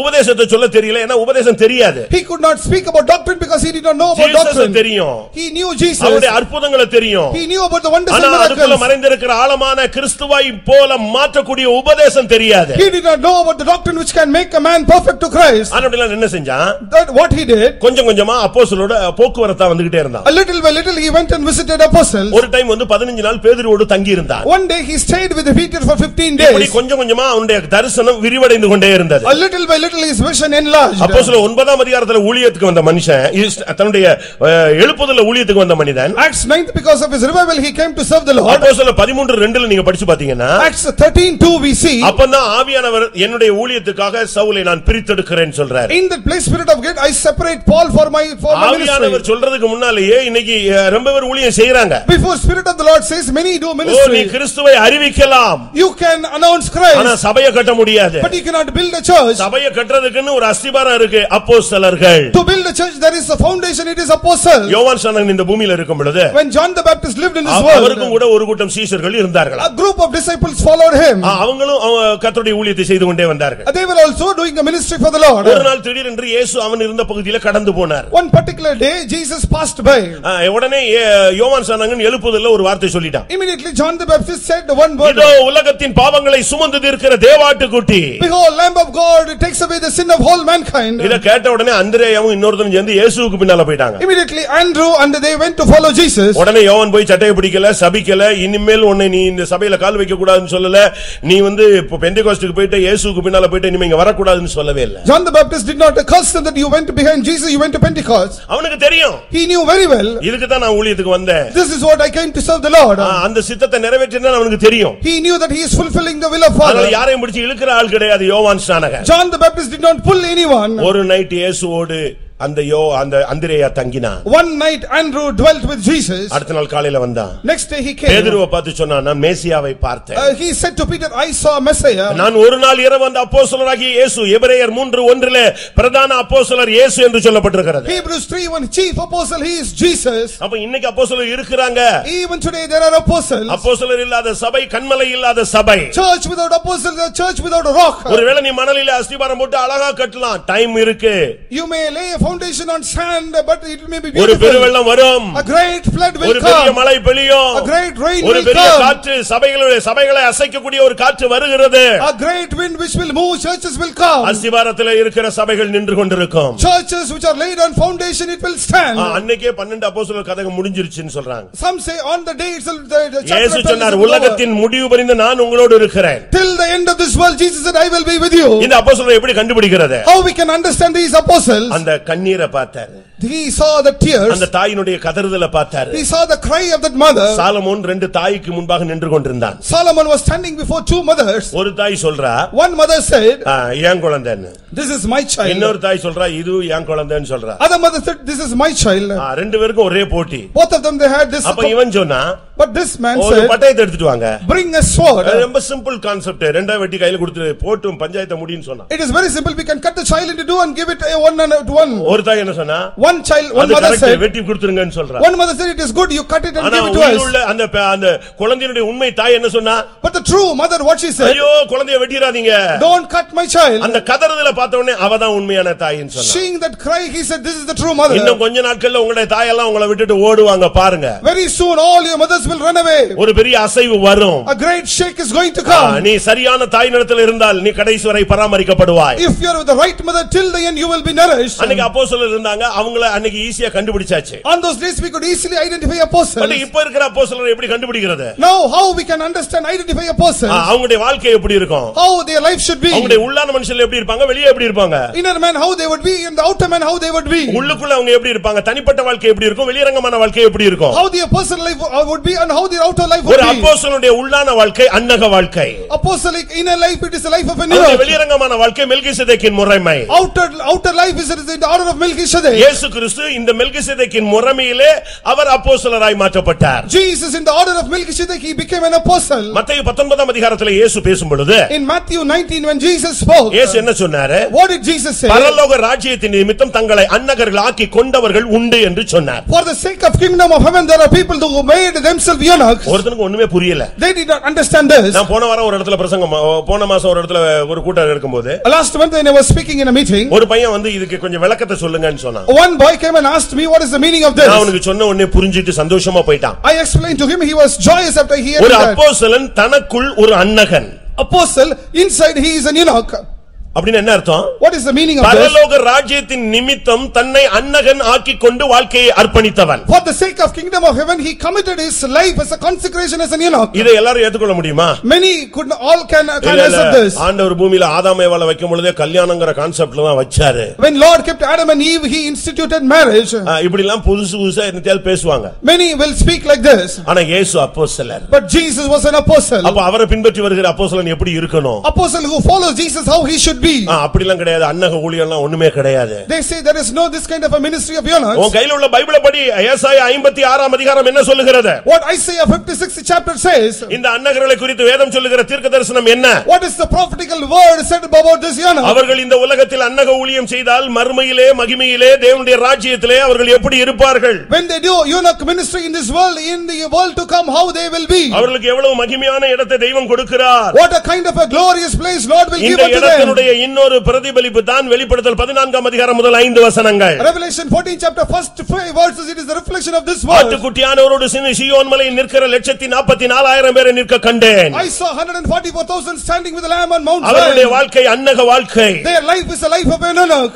ஏசாயா 56:5 பார்க்கும் பொழுது, Isaiah 56:5 we see அவர்களுக்கு என் ஆலயத்திலும் என் மதில்களுக்குள்ளும் குமாரருக்கும் குமாரத்திகளுக்கும் இருக்கிற இடத்தையும் கீர்த்தியையும் பார்க்கிலும் உத்தம இடத்தையும் கீர்த்தியையும் கொடுப்பேன், என்றும் அழியாத நித்திய நாமத்தையும் அவர்களுக்கு அருளுவேன். இதுதான் அன்னகர்களுக்கு சீயோன்ல நிக்கிறவர்களுக்கு கிடைக்கிற மகிமை. this is the glory. those who stand in Zion they will have a better name than sons and daughters. கர்த்தருடைய பரிசுத்த நாமத்துக்கு மகிமை உண்டாவதாக. glory be to the holy name of the Lord. உள்ளுக்குள்ள அவன் ஒரு அன்னகன். inside he is an eunuch. வெளியே அவன் ஒரு மெல்கிசேதேக்கின் முறைமையில் உள்ளவன். outside he is in the order of Melchizedek. இயேசு கிறிஸ்து இந்த மெல்கிசேதேக்கின் முறைமையின்படி உள்ள நித்திய பிரதான ஆசாரியராக மாற்றப்பட்டார். Jesus made as a chief apostle in the order of Melchizedek. பழைய ஏற்பாட்டு ஊழியம் ஆரோனுடைய முறைமை. Old Testament ministry it is in the order of புதிய Aaron. ஏற்பாட்டு ஊழியம் மெல்கிசேதேக்கின் முறைமை. New Testament ministry in the order of பழைய Melchizedek. ஏற்பாட்டுல உள்ள ஊழியத்துல கூட நீங்க பாத்தீங்கன்னா ரொம்ப டஃபா தான் கர்த்தர் வச்சாரு. ஆனா அது அவங்களால செய்ய முடியல. Old Testament ministry Lord kept it very tough but they could not do that ministry. உபாகமம் 33 அதிகாரத்துல Deuteronomy 33rd chapter 9 வசனத்தை பார்க்கும் பொழுது, 9th verse, தன் தகப்பனுக்கும் தாய்க்கும் நான் உங்களை பாரேன் என்று அவன் சொல்ல வேண்டும். he will have to say I will not see my father and mother. தன் சகோதரரை அவன் அங்கீகரிக்க கூடாது. he should not approve his brethren. தன் பிள்ளைகளை அவன் அறிய கூடாது. he should not know his children. இவன் தான் பழைய ஏற்பாட்டுல ஒரு ஊழியனா இருக்கணும்னு சொல்லிச்சு. யார் அப்படி இருந்தா? Lord said this is a kind of a minister in the Old Testament. அதனால தான் இயேசு கிறிஸ்து எபிரேயர் 7:3ல பார்க்கும் பொழுது when we see in Hebrews 7:3 Lord Jesus இந்த மெல்கிசேதேக்கின் முறையை எப்படி சொல்லுகிறாரு? how he says about this order of Melchizedek. தாயும் இல்லாதவன், he doesn't have a father or வம்ச mother, வரலாறு இல்லாதவன், no genealogy, அவன் ஜீவனின் துவக்கமும் முடிவும் இல்லாதவன், he doesn't have a beginning or end of life. அவன் தான் தசம பாகம் வாங்கணும்னு 4ஆம் வசனத்துல பேசுறாரு. in 4th verse he speaks only he should receive tithe. ஒரு விதவையின் வாலிப பையனை எழுப்பி தாயினிடத்தில் ஒப்பு கொடுத்த கர்த்தர் ஒரு விசுவாசியாய் ஒருவனை மாற்றின பின்பு அவனை சபையில ஒப்புவிக்கிறதுல எவ்வளவு கவனமாக இருப்பார்? Lord will be much more careful to deliver a young man who is a believer to church. இந்த அன்னகர்களை வைத்து தான் கர்த்தர் சபையை ரெனோவேட் பண்றாரு. only through eunuchs Lord renovates the church. ஒரு சபை மறுமலர்ச்சி அடையணும்னு சொன்னா for a church to be revived இந்த அன்னகர்கள் தேவை. we need eunuchs. ஒன்று பாவத்தை அழிக்கணும். one thing they will have to destroy sin. இரண்டாவது ஜனத்தை பரலோகத்துக்கு கொண்டு போய் நிறுத்தணும். second one to take people to heaven. இதுதான் ஒரு ஊழியக்காரனுடைய தன்மை. this is the worker aspect of a worker. பாக்கெட்டை நிரப்புறது ஊழியனுடைய தன்மை அல்ல. it is not the aspect of a worker of God to fill his pocket. தன்னிடத்தில் கொடுக்கப்பட்ட அந்த ஜனங்களுக்கு the people those who are given to him விரோதமா எழும்புகிற வல்லமைகளை அழிக்க வேண்டும். he will have to destroy the powers which come against people. முதலாம் ராஜாக்கள்ல நாம் பார்க்கும் பொழுது when we read in first Kings இந்த யெசபேலை இந்த அன்னகர்கள் அழித்தார்கள் என்று சொல்லி இருக்கிறது. Jezebel was destroyed by these eunuchs.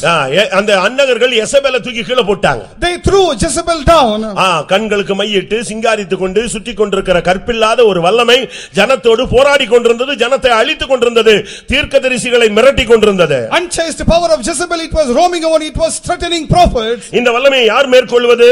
who will overcome this power? அபிஷேகம் பெற்ற யெகூ புறப்பட்டு வருகிறான். anointed Jehu was proceeding to destroy. இரண்டாம் ராஜாக்கள் 9ஆம் அதிகாரத்தில் நீங்கள் இதை பார்க்க இயலும். second Kings 9th chapter we can see this. அப்பொழுது அவன் கேக்குறான், அவளை கொல்றதுக்கு என் பக்கத்துல யார் இருக்கிறா? who is on my side to kill her? Tamil பைபிள்ல 2-3 பிரதானிகள் எட்டி பார்த்தார்கள் என்று சொல்லி இருக்கிறது. in Tamil Bible it is mentioned 2 or 3 princes. ஆங்கில பைபிள்ல அன்னகர்கள் எட்டி பார்த்தார்கள் என்று சொல்லி இருக்கிறது. in English Bible 2 or 3 eunuchs they showed their கீழே face. போடுங்கள் என்று சொன்ன பொழுது இந்த அன்னகர்கள் அந்த யெசபேலை தூக்கி எறிந்தார்கள். when Jehu asked them to throw her away, they threw her. அவள் கீழே விழுந்து நொறுங்கி போனாள். she fell down and shattered. சபைக்கு விரோதமாக எழும்புகிற கரைதரை இல்லாத சபையாக மாறும்படியாக இருக்கிற சபையை, கற்புடைய சபையை தீட்டுப்படுத்தும்படியாக எழும்புகிற சக்திகளை அழிப்பவனே அன்னகன். you know power of Jezebel who will destroy and corrupt chaste church. இரண்டாவது அவனுடைய ஊழியம் என்ன? what is the second kind of ministry? அன்னகன் கல்யாணம் கட்டலன்னு சொல்லிட்டு தெருவா சுற்றதல்ல.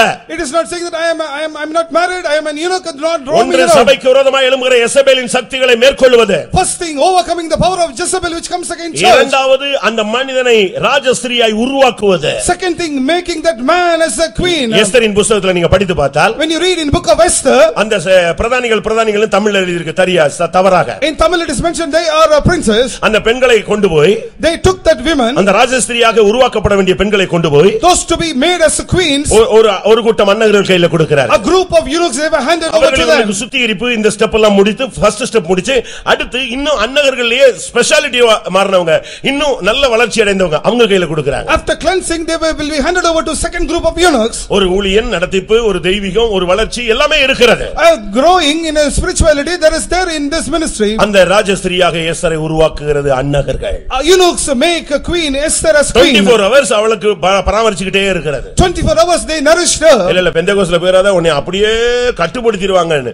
ஆமா, don't go to Pentecost, they will control you. எங்களுக்கு நீங்க எங்க கட்டுப்பாட்டுல இருக்கிறது பெரிய முக்கியம். it is important that you are in our control. ஜெபத்துக்குள்ளே இருக்கணும். you will have to be always in prayer. பரிசுத்தத்துக்குள்ளே இருக்கணும். you will have to be always in holiness. விசுவாசத்துக்குள்ளே இருக்கணும். you will have to be in faith. பிரதிஷ்டைக்குள்ளே இருக்கணும். you will have to be in consecration. தேவ சமூகத்துக்குள்ளே இருக்கணும். you will have to be in presence of இந்த God. சுத்திகரிப்புக்குள்ளே இருக்கணும். you will have to be in இயேசுவின் sanctification. இரத்தத்துக்குள்ளே இருக்கணும். you will have to be in blood இந்த of Jesus. வசனத்துக்குள்ளே நீ இருக்கணும். you will have to be in word இந்த of God. உபதேசத்துக்குள்ளே இருக்கணும். you will have to be in this உன்னை doctrine. கொண்டு போய் நாங்கள் கிறிஸ்துவுக்கு முன்பாக நிற்கும் பொழுது வாயின் மணவாளியே என்று அவர் அழைக்க வேண்டும். when we present you to Christ, he will have to call you, oh my bride, come. அதுதான் அன்னக ஊழியனுடைய speciality. that is the speciality of eunuch ministry. அவனுடைய உள்ளான வாழ்க்கை, அன்னகன் வெளியான வாழ்க்கை, தாய் தகப்பன் வம்ச வரலாறு ஜாதி மதம் எதுவுமே கிடையாது. inner life he is an eunuch, outer life he doesn't have father mother, nobody in this world. கர்த்தருடைய பரிசுத்த நாமத்துக்கு மகிமை உண்டாவதாக. glory be to the holy name of the Lord. நீ வெளியே வந்த பின்பு இந்த சாராயம் குடிக்கிறவன் குடிச்சிட்டு வெளியே வந்த பிறகு திருப்பி சாராய கடை வாசல்ல இருக்கறானே அதே மாதிரி நீ இருக்க கூடாது. after you come out as a drunkard comes out of the alcoholic shop, you should not remain.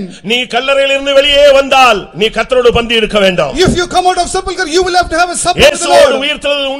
உயிர்த்தெழுந்தது உண்டானால் நீங்கள் மேலானவைகளை தேடுங்கள். if you are risen with Christ, you will have to seek the things which are above. bow. உயிரோடு எழுந்தால் உபதேசத்தை கற்றுக்கொள். If you are risen, learn doctrine. நீ எழுப்பப்பட்டால் தாயினிடத்திலே ஒப்புவிக்கப்பட்டு பராமரிக்கப்பட்டு நீ வளர்ந்து ராஜஸ்திரியாய் மாற வேண்டும். If you are risen, you will have to be delivered to mother, you will have to become a queen. கர்த்தருடைய பரிசுத்த நாமத்துக்கு மகிமை உண்டாவதாக. Glory be to the holy name of the Lord. லோத்தை வெளியே கொண்டு வந்தார். Lord brought Lot outside. வெளியே வரும்பொழுது அவனுக்கு சொல்லப்பட்ட வார்த்தை என்ன தெரியுமா? What was the word said to Lot when he came நீ out? அந்த மலைக்கு ஓடி போ. Run to that mountain. இவன் சொன்னா அங்கெல்லாம் அவ்வளவு தூரம் ஓடுற அளவுல எனக்கு வயசோ வாலிபமோ கிடையாது. He said, I am not of that age, I can run to that mountain. இந்த பக்கத்துல இருக்கிற கிராமத்துக்கு போறேன். Can I go to the neighboring அந்த village? பாழாய் போன வாழ்க்கையை திருப்பி அதுக்குள்ளேயே போறேன்னு சொல்றான். That is a desolate life, he wants to go back again. ஆனாலும் தேவன் சரி நீ முதல்ல வெளியே வா. But Lord said, first you come out. ஆனா ஒண்ணு. But one நீ thing, திரும்பி பார்க்க கூடாது. you should not turn back. பின்னிட்டு பாராதே. Don't turn back. என்ன நடந்துச்சு? What happened? இந்த சத்தம் 4 பேருக்கு கொடுக்கப்பட்டது. This voice gave to 4. அவளுக்கு மனைவிக்கு 2 பிள்ளைகளுக்கு. It was given to him, his wife and 2 children. Lot நீதிமானா இருந்தான். கூட இருந்த மனைவி நீதிமான் கிடையாது. Lot was just, but the wife was not just. ஓடுன வேகத்துல அப்படியே திரும்பி பார்த்தா. In the way when she was running, she turned back. இந்நாள் வரைக்கும் அங்கேயே இருக்கிறாள். Even today she is still now. இன்னைக்கும் கர்த்தராலே சோதோமை விட்டு வெளியே வந்த எத்தனையோ பேர் உப்புத்தூளை போல சபைக்குள்ள கிடக்குறான். Many who came out of from Sodom, they are still like this pillar of salt. வேதம் என்ன சொல்லுகிறது? What scripture says? அந்த மலைக்கு ஓடி போ. Run to that mountain. நீ ரட்சிக்கப்பட்டால் சிலுவை மலை அந்த கோல்கதா மலையை நோக்கி ஓடு. If you are saved, run towards that mount of Golgotha. நீ உயிரோடு எழுப்பப்பட்டால், if you are risen, நீ ரட்சிக்கப்பட்டால், if you are saved, கர்த்தர் உன்னை வெளியே கொண்டு வந்தால், if Lord had brought you out, நீ மோரியா மலைக்கு போ. run to Mount Moriah. நீ வெளியே வந்தால், after you come out, பிரமாணமாகிய அந்த சீனாய் மலைக்கு நீ ஓடி போ. run toward that low where there is Mount Sinai. நீ வெளியே வந்தால், when you come out, அந்த அரராத் மலைக்கு பரிசுத்த பூமியை நோக்கி பயணப்பட. go to that holy land, Mount Ararat. ஆனா அந்த பெண்ணால ஓட முடியல. ஓடின வேகத்துல அவளுக்கு சோதோமை விட முடியல. திரும்பி பார்த்தா அங்கேயே break, ever break. But that woman, she could not run. She turned back and she became, she was breaked in that place. அங்கேயே தான் இன்னைக்கு நிக்கிறா. She is still standing even today. இன்னைக்கு எத்தனை பேர் அப்படி நின்றீங்க? How many of you are standing like this? வெளியே வந்த பின்பு நீ வாழ வேண்டிய இடம் சோதோமும் அல்ல, திரும்பி பார்க்கிற வாழ்க்கையும் அல்ல. நீ மலைக்கு போனேன்னா தப்பிடுவே. After you come out, you should not dwell in Sodom, you should not turn back, you should go to mountain. ஆபிரகாமை வெளியே கொண்டு வந்து எல்லாத்தையும் என்ன சொன்னாரு? Abraham was brought out, he was asked to number. அதுக்கு பிறகு ஆபிரகாம் ஒரு இடத்துல கூட ஆண்டவரே அப்படி இல்ல இப்படி இல்லன்னு அப்படியே ஒப்பு கொடுத்து அழகா வாக்குத்தத்த சந்ததியை பெற்று விசுவாசத்தில் வல்லவனானான். After that he grew in his faith and he obeyed God completely. வெளியே வந்துட்டியா? கர்த்தர் உன்னை வெளியே இழுத்துட்டாரா? நீ விசுவாசத்தில் வல்லவனாய் மாறு. After you are brought out, Lord make you to come out, then you will have to be strong in your faith. ரோமர் 4:21 என்ன சொல்லுகிறது? Romans 4:21 we read. ரோமர் 4:19 என்ன சொல்லுகிறது? Romans 4:19 we see. ரோமர் 4:19 சொல்லுகிறது அவன் விசுவாசத்தில் பலவீனமாய் இருக்கவில்லை. He was not weak in his faith. இதுவரைக்கும் நீ எப்படி இருந்தியோ போகட்டும். However state you may be in the past. கர்த்தர் உன்னை வெளியே கொண்டு வந்த பின்பு உன்னுடைய வாழ்க்கையில நீ விசுவாசத்துல பலவீனமாக போகவே கூடாது. After Lord makes you to come out, you should not be weak in your faith. உன்னுடைய விசுவாசம் நல்ல ஆரோக்கியமா மாறணும். Your faith should be a healthy one. உனக்கு சரீரத்துல ஆரோக்கியம் இருக்கலாம். You may have health in your body. ஆனா விசுவாசத்துல நீ பலவீனமா இருந்தா பிரயோஜனம் கிடையாது. But you are weak in your faith, there is no use in it. அதனால தான் நம்ம விசுவாசிகளை ரொம்ப டஃப்பா நம்ம கொண்டு போறோம். That is why we lead our believers in a tough way. ஏன்? Why? தீத்து முதலாம் அதிகாரத்துல 14ஆம் வசனத்தை பார்க்கும் பொழுது Titus 1st chapter 14th verse. விசுவாசத்திலே ஆரோக்கியம் உள்ளவர்களாய் இருக்கும்படி நீ அவர்களை கண்டிப்பாய் கடிந்துகொள். You will have to reprove him, correct them so that they will be strong in faith. விசுவாசத்திலே அவர் ரொம்ப ஆரோக்கியமா இருக்கணும்ங்கறதுல பவுல் ரொம்ப கடினமாக இருந்தார். Paul was very strict that they will have to have a good faith. ரோமர் 4:21 படி Romans 4:21. அங்க என்ன நடந்தது? What happened? அவன் விசுவாசத்தில் வல்லவனாய் மாறினான். He became strong in his faith. அதுவரைக்கும் பலவீனமா இருந்து அது இதுன்னு கதை சொல்லிட்டு இருந்தவன் அதுக்கு பிறகு தேவனை விசுவாசித்தான். Till the time he was weak in his faith, now he started to believe God. என்ன சொல்லுகிறது? What scripture அவன் says? தேவனை முழு நிச்சயமாய் நம்பி அவரை மகிமைப்படுத்தி விசுவாசத்தில் வல்லவனானான். With full assurance he trusted God, he glorified him and he became strong in his faith. எபிரேயர் 11ல நீங்க பாத்தீங்கன்னா விசுவாச வீரர்கள் இந்த விசுவாசத்துக்காக எப்படி எல்லாம் பாடுபட்டிருக்கிறார்கள். Hebrews 11 chapter we can see how the warriors of faith how they strive for this faith. உன்னுடைய விசுவாசம் வளரணும். Your faith should grow. அது மகா பரிசுத்தமாய் மாறணும். It should become a most holy faith. யூதா 20ஆம் வசனத்தை பார்க்கும் பொழுது Jude 20 we see. நீங்களோ பிரியமானவர்களே, Beloved ones, உங்களுடைய மகா பரிசுத்தமான விசுவாசத்தின் மேல் உங்களை உறுதிப்படுத்திக் கொள்ளுங்கள். establish yourself in the most holy faith. கர்த்தருடைய பரிசுத்த நாமத்துக்கு மகிமை உண்டாவதாக. Glory be to the holy name of the Lord. நாம் இன்றைக்கு கடைசியாக சிந்திக்க போகிறது. Today what we are going to meditate in the last one. காரியங்கள் இருந்தாலும் Though there are many things, எலியாவை கர்த்தர் கெபியிலிருந்து வெளியே கொண்டு வந்தார். Lord brought Elijah out of cave. அதுதான் மெயினான ஒரு காரியம். That is an important thing. சாகணும்னு நினைச்சவனை வெளியே கொண்டு வர்றார். He wanted to die but Lord brought him out. புலம்பிக்கிட்டு இருந்தவனை வெளியே கொண்டு வர்றார். He was lamenting but Lord made him to come out. கெபில போய் விழுந்துட்டான், அவனை வெளியே கொண்டு வர்றார். He went and lodged in a cave but Lord brought him out. வெளியே வந்துட்டு having come out. நான் பைபிள்ல பழைய ஏற்பாட்டிலயும் படிச்சேன், புதிய ஏற்பாட்டில படிச்சேன். சில இடங்கள் எல்லாம் ஆண்டவர் ஜனங்களுடைய குறையை சுட்டி காட்டுறாரு, கடிந்து கொள்றாரு, சிட்சிக்கிறாரு, என்னெல்லாமோ பண்றாரு. I studied Bible, Old Testament, New Testament. Lord used to chastise, Lord used to point out certain failures and lacking. அவருக்கு இந்த ஜனத்தை விட முடியல. Lord did not able to leave this people. ஓசியாவை படிச்சு பாத்தீங்கன்னா, when you read Hosea, அவன எப்ராயிமை ஒரு வழி பண்ணிடுவார். he will do much things to Ephraim. இன்னென்ன தப்பு எல்லாம் சொல்லிடுவார். You have done all these mistakes. கடைசில எல்லாம் ஜட்ஜ்மென்ட்டும் சொல்லிடுவார். Finally he will also say the judgment. எல்லாம் சொல்லி முடிச்சிட்டு சொல்லுவாரு, after saying all this, உன்னை பத்தி நான் இப்படி எல்லாம் பேசிட்டேன், ஆனா நீ எப்ப பேசணும் அப்போ இருந்து என் குடல் குழம்பிக்கிட்டே இருக்கு. I spoke all these things about you, but after speaking that my bubbles are எப்ராயிமே, நான் உன்னை எப்படி கைவிடுவேன்? Ephraim, how I shall forsake you? இதுதான் இரக்கத்தின் ஐஸ்வரியம் உள்ளவர் என்பதை வெளிப்படுத்துகிறார். This shows our God is rich in his favor. பேதுரு மறுதலிச்சிட்டாரு. Peter denied. திபோரியா கடற்கரையில அவனை சந்திக்கிறார். Lord met him in the sea of Tiberias. சபிச்சிட்டியா? Did you curse me? நீ தேற மாட்ட. You will not come. அப்படிலாம் பேசல. He did not speak. அவன்ட்ட ஒரே ஒரு வார்த்தை கேட்டாரு. One word he asked to Peter. நீ என்னை நேசிச்சா போதும். If you love me, that is enough. நேசிக்கிறியா? Do you love me? நேசிக்கிறியா? Do you love me? மெய்யாகவே நேசிக்கிறியா? Do you truly love me? அந்த மூணு வார்த்தை ஆவி, ஆத்துமா, சரீரத்துல அவன் நேசிக்கிறதுக்கு அவனை கொண்டு வந்து நிப்பாட்டிருச்சு. These three words made Peter to love God in body, soul and spirit. இப்ப எலியா எனக்கு ஊழியமே வேண்டாம் செத்தா போதுன்னு இருக்கறான், இவனை கொண்டு வந்து கெபியை விட்டு வெளியே இழுத்துட்டு வராரு. Elijah said he wants to die, no more ministry, but Lord brought him out of cave. இப்ப வெளியே வந்த உடனே after coming out, அவன் திரும்ப அந்த லேசா புலம்புனான். again he started to lament. நான் ரொம்ப வெகு பக்தி வைராக்கியமா இருந்தேன் அப்படி இப்படின்னு சொன்னான். I was zealous for in the past. அதெல்லாம் அவர் காதுலயே கேட்கல. But Lord did not listen to that. உன்னுடைய பரிசுத்தம், உன்னுடைய தெய்வீகம் அதெல்லாம் இப்ப பேச்சு கிடையாது. There is no speech about your holiness. உனக்கு ஒரு ஊழியம் உண்டு. You have a ministry. உனக்கு ஒரு அபிஷேகம் உண்டு. You have an anointing. உனக்கு ஒரு எடுத்துக்கொள்ளப்படுதல் உண்டு. There is a rapture for you. அருமையான தேவனுடைய ஜனமே, இந்த மாலை வேளையிலே கடைசியாக கர்த்தர் உனக்கு சொல்லக்கூடிய ஒரு வேளை. Beloved people of God, there is a time which Lord speaks to you. உனக்கு ஒரு ஊழியம் உண்டு. You have a ministry. உனக்கு ஒரு அபிஷேகம் உண்டு.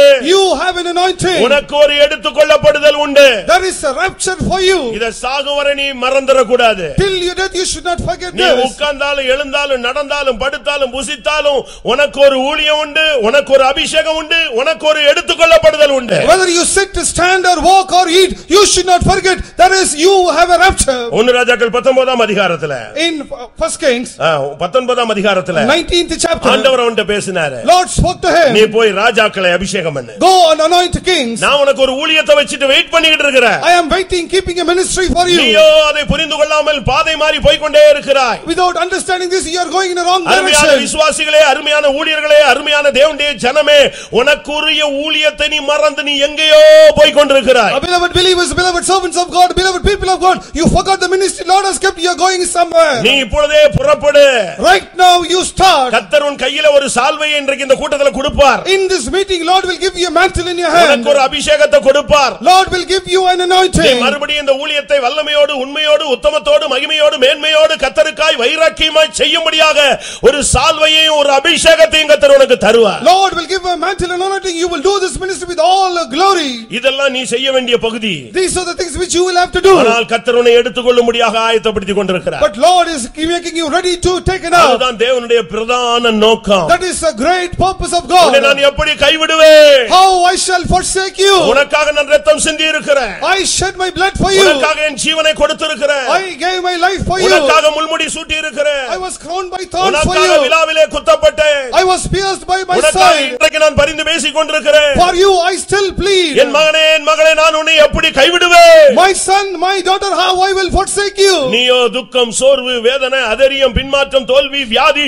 இவைகளில் சிக்கி தவிக்கிறாய். You are entangled in sickness, discouragement, all failures. உன்னுடைய தரிசனம் மங்கி போய் விட்டது. Your vision have become dim. உன்னுடைய அழைப்பு குன்றி போய் விட்டது. Your call has diminished. உன்னுடைய வைராக்கியம் குறைந்து போய் விட்டது. Your zeal has come down. இன்றைக்கு இந்த கூட்டத்துக்கு தேவன் உன்னை கொண்டு வந்தது எதற்காக? Today why Lord asked you to come to this meeting? மறுபடியும் உனக்கு ஒரு ஊழியம் உண்டு என்பதை உன்னோடு பேசும்படியாக வாஞ்சிக்கிறேன். He wants to speak to you yet again. There is a ministry for you. நிறுத்தப்பட்ட ஊழியத்தை நீ மறுபடியும் செய்வாயாக. You what the ministry you stopped, you will do it again. நிறுத்திவிட்ட ஜெபத்தை மறுபடியும் செய்வாயாக. The prayer which you stopped, you will do it again. மறுபடியும் நீ அதிகாலையிலே விழிப்பாயாக. Again you will wake up early in the morning. மறுபடியும் கர்த்தருக்காக நீ எழுந்து தேசத்தை சுதந்தரிப்பாயாக. Again you will rise up for the Lord, inherit this nation. கர்த்தர் உனக்கு ஒரு அபிஷேகத்தை தருவார். Lord will give you an anointing. அந்த அபிஷேகம் உன்னை ஆயத்தப்படுத்தும், உன் மூலமாய் மற்றவர்களை ஆயத்தப்படுத்தும். That anointing will prepare you and it will prepare others too. கர்த்தர் உன் மூலமாய் ராஜாக்களை எழுப்ப போகிறார். Lord is going to raise kings through you. உன் மூலமாய் தீர்க்கதரிசிகளை எழுப்ப போகிறார். Through you Lord will raise up உன் prophets. மூலமாய் अनेक ஊழியர்களை கர்த்தர் எழுப்ப போகிறார். Through you Lord will raise up many workers of உன் God. மூலமாய் அநேகரை சிலுவை பக்கம் இழுக்க போகிறார். Through you Lord will gather many to கர்த்தர் cross. உன் மூலமாய் செய்யும் காரியங்கள் பயங்கரமாய் இருக்க போகிறது. Terrible are the things which will Lord do through you. எத்தனை பேர் அதை விசுவாசிக்கிறீர்கள்? How many of you believe this? ஆம், எனக்கு ஒரு ஊழியம் உண்டு, நான் அதை மறந்து விட்டேன் என்று எத்தனை பேர் ஒத்துக்கொள்கிறீர்கள்? How many of you accept I have a ministry but I forgot that? மறுபடியும் ஒரு விசை தெய்வம் என்னை அபிஷேகித்தால், Again if Lord anoints me, அதே தரிசனத்தை எனக்கு கொடுத்தால், if Lord gives me the same அதே vision, சால்வை என்மேல் விழுந்தால், if that same mantle falls upon me, அதே அக்கினியில் மறுபடியும் என்னை கர்த்தர் உயிர்ப்பித்தால், if that fire, if Lord quickens me, இனி இருக்கிற கொஞ்ச நாள் நான் கர்த்தருக்காக வாழுவேன். if I have a very short while I will live for the Lord. இந்த அறிக்கை இன்றைக்கு தேவைப்படுகிறது. We need this kind of a confession. அப்படிப்பட்டவர்களுக்கு ஒரு எடுத்துக்கொள்ளப்படுதல் இருக்கிறது. For such there is a rapture. கர்த்தருடைய பரிசுத்த நாமத்துக்கு மகிமை உண்டாவதாக. Glory be to the holy name of the Lord. பழைய ஏற்பாட்டில் ரெண்டு பேர் எடுத்துக்கொள்ளப்பட்டார்கள். In Old Testament two were taken. ஒன்று ஏனோக்கு, மற்றொன்று எலியா. One was Enoch, the other one is Elijah. ஏனோக்கு எடுத்துக்கொள்ளப்படக்கூடிய ஒரு விசுவாசிக்கு அடையாளம். Enoch was a sign of a believer who will be taken எலியா up. எடுத்துக்கொள்ளப்படக்கூடிய ஒரு ஊழியனுக்கு அடையாளம். And Elijah is a sign of a worker of God who will be புதிய taken up. ஏற்பாட்டில் இயேசு கிறிஸ்து எடுத்துக்கொள்ளப்பட்டார். In New Testament Jesus was taken up. இயேசு எடுத்துக்கொள்ளப்படும் பொழுது, When Jesus was taken up, அப்போஸ்தலர் நடபடிகள் முதலாம் அதிகாரத்திலே பார்க்கும் பொழுது, in Acts first chapter we read, எல்லாரும் அவரை அப்படியே வானத்தை அண்ணாந்து பார்த்து கொண்டிருந்தார்கள். all were looking up to heaven. கலிலேயராகிய மனுஷரே, நீங்கள் ஏன் வானத்தை அண்ணாந்து பார்க்கிறீர்கள்? Ye men of Galilee, why do you gaze into heaven? உங்களிடத்திலிருந்து வானத்துக்கு எடுத்துக்கொள்ளப்பட்ட இந்த இயேசுவானவர் உங்கள் கண்களுக்கு முன்பாக எப்படி எழுந்தருளி போனாரோ அப்படியே அவர் மறுபடியும் வருவார். Jesus who was taken up into heaven, in the same manner he will come. ஏன்?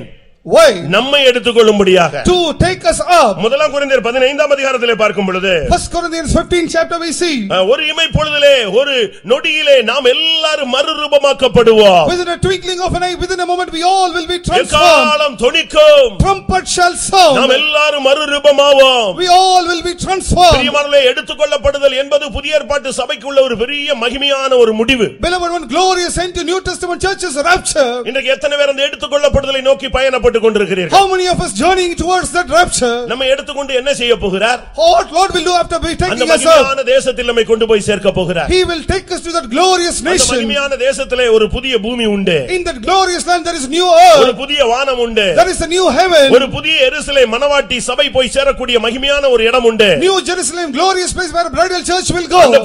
அந்த புதிய எருசலேமின் உச்சியிலே ஊழியர்கள் இருக்கக்கூடிய ஒரு சீயோன் மலை உண்டு. In the top of New Jerusalem there is a mount for servants of God, that is Zion. இதைத்தான் வேதம் சொல்லுகிறது. This is what scriptures say. நான் போய் ஒரு ஸ்தலத்தை உங்களுக்கு ஆயத்தம் பண்ணுகிறேன். I will go and prepare a mansion for you. மத்தேயு 25ஆம் அதிகாரத்திலே பார்க்கும் பொழுது, Matthew 25 we see, உலகம் உண்டானது முதற்கொண்டு ஆயத்தமாக்கப்பட்ட இடம் என்ற ஒரு இடம் சொல்லப்படுகிறது. it is a place which is prepared from the foundation of this world. யோவான் 14:2ல பார்க்கும் பொழுது, John 14:2, நான் போய் ஒரு ஸ்தலத்தை ஆயத்தம் பண்ணுகிறேன். I will go and prepare a அதுதான் mansion. புதிய எருசலேமும் சீயோனும். That is New Jerusalem and Zion. புதிய எருசலேமும் சீயோனும் இயேசுவினுடைய ரெண்டு கண்கள். New Jerusalem and Zion, they are two eyes of Jesus. இந்த இரண்டு சேர்ந்து தான் பறக்கும். These two will fly together. சூலமித்தியில் என்னத்தை நீங்கள் காண்கிறீர்கள்? What do you see in Shulamite? அவள் இரண்டு சேனைகளுக்கு ஒப்பானவள். She is compared to two companions. ஒன்று புதிய எருசலேம், ஒன்று சீயோன். One is New Jerusalem, one is Zion. சீயோன் ஊழியனும் விசுவாசியும் சேர்ந்ததுக்கு பிறகு தான் சபை. Servant of God and believer joined together, it is church. கர்த்தருடைய பரிசுத்த நாமத்துக்கு மகிமை உண்டாவதாக. Glory be to the holy name of the Lord. இன்றைக்கு நாம் எடுத்துக்கொள்ளப்பட வேண்டும். Today we will have to be taken up. யார் எடுத்துக்கொள்ளப்பட முடியும்? Who can be raptured? புத்திமான்கள் நீதிமான்கள் எடுத்துக்கொள்ளப்படுகிறார்கள். Wise men, they are being taken up. நாம் எல்லாரும் எடுத்துக்கொள்ளப்படுவோம்னா எல்லாரும் அல்ல.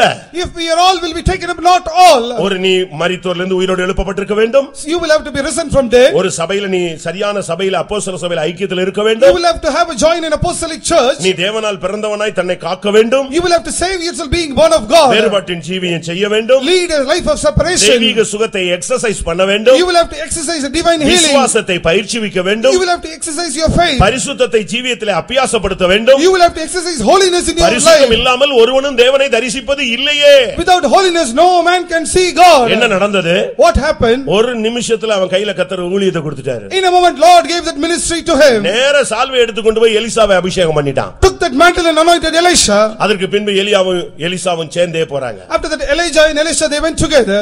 கில்காலுக்கு போறாங்க. They went to Gilgal. பெத்தேலுக்கு போறாங்க. They went to Bethel. அடுத்து எரிகோவுக்கு போறாங்க. They went to Jericho. அடுத்து யோர்தானுக்கு போறாங்க. Again they came to Jordan. திடீர்னு பார்த்தா ஒரு சுழல் காற்று வந்தது. அப்படியே அக்கினி ரதத்துல ஏறி அவன் போய் விட்டான். Suddenly in a whirlwind in a fiery chariot Elijah went up. இதே போன்று like this நீ புசித்துக் கொண்டிருக்கலாம். Well, you may be eating. நீ தூங்கிக் கொண்டிருக்கலாம். You may be sleeping. நீ திரிகை அரிச்சுக் கொண்டிருக்கலாம். You may be grinding. வயல்ல வேலை செஞ்சிட்டு இருக்கலாம். You may work in the field. எக்காலம் தொனிக்கும். Trumpet shall sound. ஒரு கூட்டம் முளைத்து எழும்பி மேலே போய் சேர்ந்து. One group will rise up and go up. நீ மரிக்கும்படியாக அழைக்கப்பட்டவன் அல்ல. You are not called to die. நீ கெபிக்குள்ள இருக்கும்படியாக அழைக்கப்பட்டவன் அல்ல. You are not called to dwell in a cave. நீ வெளியே வந்து கெபியில் வாசல்ல முக்காடு போட்டுக்கொண்டு நிற்கக்கூடியவனும் அல்ல. You should not remain outside the cave covering your head. இன்றைக்கு ஒரு அபிஷேகத்தை பெற்றுக்கொள். Today receive an anointing. உனக்கு ஒரு ஊழியம் உண்டு என்கிற தரிசனத்தை பெற்றுக்கொள். Receive a vision that you have a ministry. உனக்கு ஒரு எடுத்துக்கொள்ளப்படுதல் உண்டு என்பதை நீ விசுவாசிப்பாயாக. Believe that there is a rapture for you. அப்படி ஒரு எடுத்துக்கொள்ளப்படுதல் உண்டு. அதிலே நான் போக வேண்டும் என்று விரும்புகிறவர்கள் கண்களை மூடுங்கள். Those who want to go in that rapture, those who believe that, close your eyes. இன்றைக்கு கொஞ்ச நேரம் நாம் தேவ ஆவிக்கு இடம் கொடுக்க போகிறோம். Today we are going to give some more time for the Spirit of God. இது கடைசி கூட்டம். This is the last meeting. பரிசுத்த ஆவியானவர் உங்களை கட்டுப்படுத்துவாராக. May Holy Spirit rule over you. பரிசுத்த ஆவியானவர் உங்களை வழிநடத்துவாராக. May Holy Spirit lead you. பரிசுத்த ஆவியானவர் உங்களை ஆவியாயிருக்கிற கர்த்தராலே நீங்கள் மறுரூபம் அடைவீர்களாக. Through the Spirit of the Lord may you be transformed. எக்காலம் தொனிக்கும் பொழுது நீங்கள் எங்கே இருந்தாலும் அவரோடு இணைவீர்களாக. When trumpet shall sound wherever you may be, you will be joined with him. அந்த அனுபவம் வேணும்னு சொல்றவங்க கண்களை மூடி முழங்கால் படியிடுங்க. Those who want this experience, close your eyes and kneel down. இன்றைக்கு கர்த்தர் உன்னோடு தான் பேசிக்கிட்டு இருக்கிறார். Today Lord is speaking to you. நீ அப்போஸ்தல ஐக்கியத்துல வா. You come to apostolic fellowship. சரியான தாயினிடத்துல வந்து சேரு. Come to the right mother. உன்னை அவங்க வளர்க்கிறதுக்கு ரெடியா இருக்காங்க. They are ready to bring you up. மோசேயின் தாய் மோசேயை வளர்க்க காத்துக் கொண்டிருந்தாள். Mother of Moses ardently waited to grow Moses.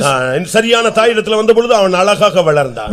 When he came to the right mother, he grew up beautifully. அவன் பிறக்கும்போது இருந்த அழகை விட அவன் வளர்ச்சி மிகவும் அழகு. More than the beauty when he was grown up, he was handsome. அதுபோல இந்த அப்போஸ்தல ஊழியத்துல இந்த நீ இப்ப சபையில நீ இருந்தா உன்னுடைய அழகில் ராஜா பிரியப்படுவார். Like that when you are in this apostolic church, king will be pleased in your beauty. எத்தனை பேர் அந்த வாழ்க்கையை வாஞ்சிக்கிறீங்க? How many of you desire this life? அப்படி வாஞ்சிக்கிறவங்க உங்களுடைய வலது கரத்தை உயர்த்துங்க. Those who desire, lift your right hand. இன்றைக்கு நீ கெபியை விட்டு வெளியே வந்த ஒரு நபர். Today you are a person came out of that cave. உன்னை அப்படி கைகளை விட்டு தெய்வம் போக விரும்பல.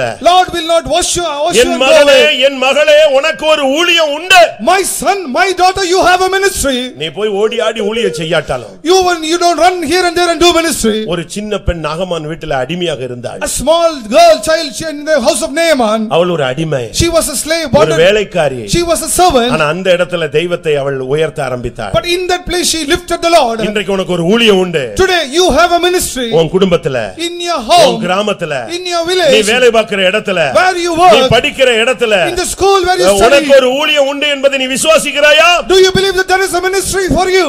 நீ அதை மறந்து விட்டாய். You have forgotten this. சோர்ந்து போய் விட்டாய். You have become weary. விடாய்த்து போய் விட்டாய். You are tired. இல்ல, எனக்கு அந்த ஊழியத்தை கர்த்தர் இன்றைக்கு புதுப்பிக்கிறார். Lord is renewing that ministry to me. அப்படி விசுவாசிக்கிறவங்க கை வைத்துங்க பாருங்க. Those who believe, lift your hands. இனி ஒரு ஆத்துமாவை பார்த்தா உன்னால பேசாம இருக்க முடியாது. When you see a soul, you cannot keep quiet.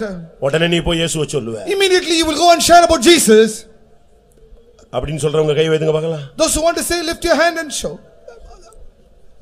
பேதுரு ஒரு காலத்துல பயந்து மறுதலிச்சு வந்தான். Peter once he was afraid and denied. அவன்ட்ட சொன்னாங்க இயேசு என்ற நாமத்தை பத்தி நீ பேசவே கூடாது. Towards him he said, you should not speak about the name of Jesus. அவன் சொன்னா நான் மனுஷனுக்கு பயப்படணுமா தேவனுக்கு பயப்படணுமா? But he said, should I fear man or God? உனக்கு ஒரு ஊழியம் உண்டு. You have a ministry.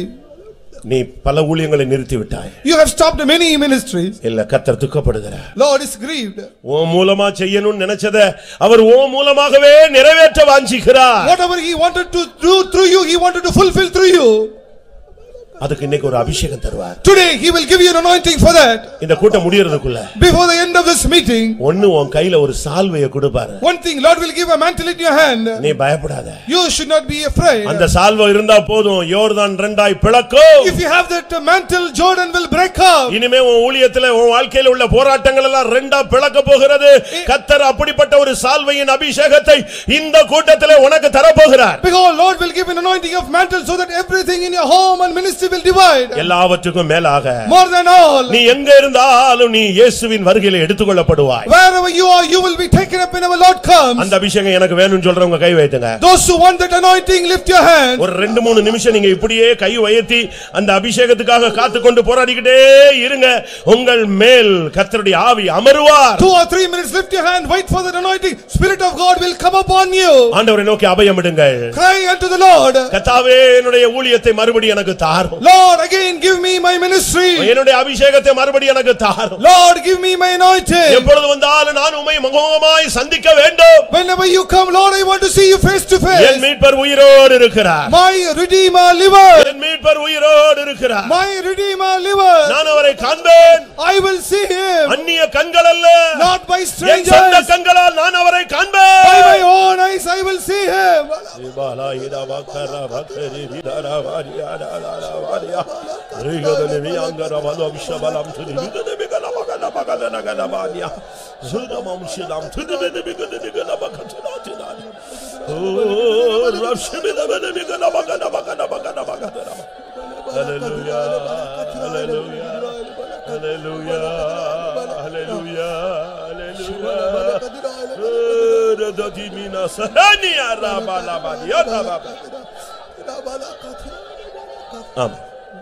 உன் உச்சன் தலையிலிருந்து உள்ளங்கால் வரைக்கும் இருக்கிற ஒவ்வொரு கட்டுகளாக அவிழ்க்கப்படுகிறதா நான் ஆவியில உணர்கிறேன். In spirit I sense from the top of your head till your feet all bonds are loosened.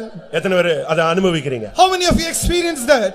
இனி நீ கட்டப்பட்டவன் அல்ல. No longer you are bound. கர்த்தர் உன் கட்டுகளை அவிழ்க்கிறார். Lord is removing all your bonds. Hallelujah. இப்பொழுது கர்த்தர் உன்னை விடுதலையாக்குகிற ஒரு நேரம். This is the time Lord is setting you free. இப்பொழுது கர்த்தர் உனக்கு தரிசனம் கொடுக்கிற நேரம். This is the time Lord will give you vision. இப்பொழுது கர்த்தர் உன்னோடு பேசுகிற நேரம். This is the time Lord speaks to you. இப்பொழுது உன் கையிலே ஒரு சால்வையை தெய்வம் கொடுக்கிற நேரம். This is the time Lord gives a mantle in your hand. இப்பொழுது உன் சரீரத்தை பரிசுத்தாவின் நிறைவினால் நிறைக்கிற ஒரு நேரம். This is the time Lord will fill you with the spirit your body. இக்கரமனாம்ஷனா ஹைனமானியா ரபானா ஏரபவுனியா ரபவுத்துடா பகடபா துடபகடா பகடபா துடானியா ராயலாபாலாபா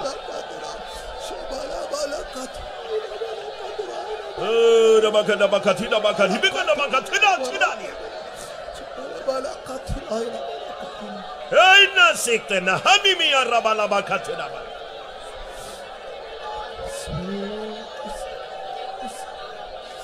ரபவுத்துடா துடானியா Rabakarabondi shamam danai nabaptunik danai. Amen, amen, amen, amen, amen, amen, amen, amen, amen, amen, amen, amen, amen, amen, amen, amen, amen, amen. Rabu shabara bara bara bara bara bakat. Hallelujah, hallelujah, hallelujah. Amen. யாரும் வெட்கப்படாதீங்க. No one should be ashamed. யாரும் வெட்கப்படாதீங்க. No one should be ashamed. கண்ணை மூடுறதுக்கோ முழங்கால் போடுறதுக்கோ கைகளை உயர்த்துறதுக்கோ துதிக்கிறதுக்கோ அபிஷேகத்துல நிரப்பப்படுறதுக்கோ யாரும் வெட்கப்படாதீங்க. Don't feel shy or ashamed to close your eyes, kneel down and lift your hands and be filled in spirit. நீ விசுவாசித்தால் இன்றைக்கு ஒரு பெரிய அபிஷேகம் உன்னை சந்திக்கும். If you believe, a great anointing will meet you.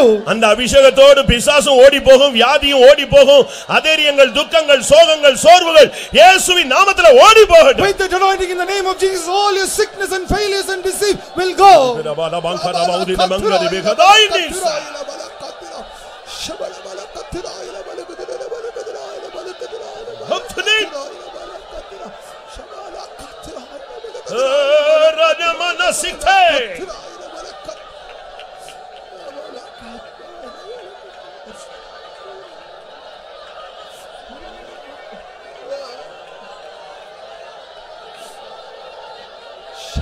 Hallelujah, hallelujah, hallelujah. Rikana mausitanai. Huribigana manakatuda balakatuda balavaniara. Hallelujah. Ina manasatuda balakatuda. Amen. கர்த்தாவே, எனக்கு நீங்க ஒரு அபிஷேகம் கொடுத்தா நான் விட்டு போன ஊழியத்தெல்லாம் என்னால முடிஞ்ச அளவு நான் உண்மையா செய்வேன்னு சொல்றவங்களை கர்த்தர் பார்க்க விரும்புகிறார். Lord wants to see, Lord, if you give me an anointing, I will do the ministry in whatever little strength we have. இன்னைக்கு எனக்கு ஒரு புதிய அபிஷேகம். Lord, give me a new anointing. அந்த எலியாவுக்கு கொடுத்த அதே அபிஷேகம். The same anointing given to Elisha. அந்த சால்வை என் கையில கொடுத்தீங்கன்னா, Lord, if you give that mantle in my hand, நான் உண்மையாய் வாழுவேன். Lord, I will live truly. நான் உமக்காக நிற்பேன். I will stand for you. எத்தனை பேர் அப்படி சொல்ல முடியும்? How many of you can say this? அப்படி உண்மையா சொல்றவங்க எந்த இடத்துல இருந்தாலும் இப்பொழுது ஒரு அபிஷேகம் உன்னை நிரப்பும். Whoever says truly, wherever you anointing. Hallelujah.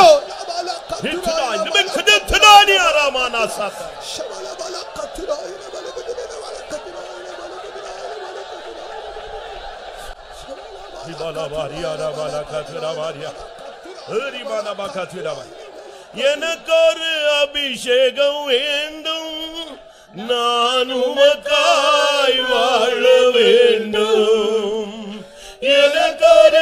அபிஷேகம் வேண்டும், நான் உமக்காய் வாழ வேண்டும். எனக்கு ஒரு அபிஷேகம் வேண்டும், நான் உமக்காய் வாழ வேண்டும். எனக்கு ஒரு அபிஷேகம் வேண்டும், நான் உமக்காய் வாழ வேண்டும். எனக்கு ஒரு அபிஷேகம் வேண்டும், நான் உமக்காய் வாழ வேண்டும். எனக்கு ஒரு அபிஷேகம் வேண்டும், நான் உமக்காய் வாழ வேண்டும். எனக்கு ஒரு அபிஷேகம் வேண்டும், நான் உமக்காய் வாழ வேண்டும். எனக்கு ஒரு அபிஷேகம் வேண்டும், நான் உமக்காய் வாழ வேண்டும். எனக்கு ஒரு அபிஷேகம் வேண்டும், நான் உமக்காய் வாழ வேண்டும். எனக்கு ஒரு அபிஷேகம் வேண்டும், நான் உமக்காய் வாழ வேண்டும். எனக்கு ஒரு அபிஷேகம் வேண்டும், நான் உமக்காய் வாழ வேண்டும். எனக்கு ஒரு அபிஷேகம் வேண்டும், நான் உமக்காய் வாழ வேண்டும். எனக்கு ஒரு அபிஷேகம் வேண்டும், நான் உமக்காய் வாழ வேண்டும். எனக்கு ஒரு அபிஷேகம் வேண்டும், நான் உமக்காய் வாழ வேண்டும். எனக்கு ஒரு அபிஷேகம் வேண்டும், நான் உமக்காய் வாழ வேண்டும். எனக்கு ஒரு அபிஷேகம் வேண்டும், நான் உமக்காய் வாழ வேண்டும். எனக்கு ஒரு அபிஷேகம் வேண்டும், நான் உமக்காய் வாழ வேண்டும். எனக்கு ஒரு அபிஷேகம் வேண்டும், நான் உமக்காய் வாழ வேண்டும்.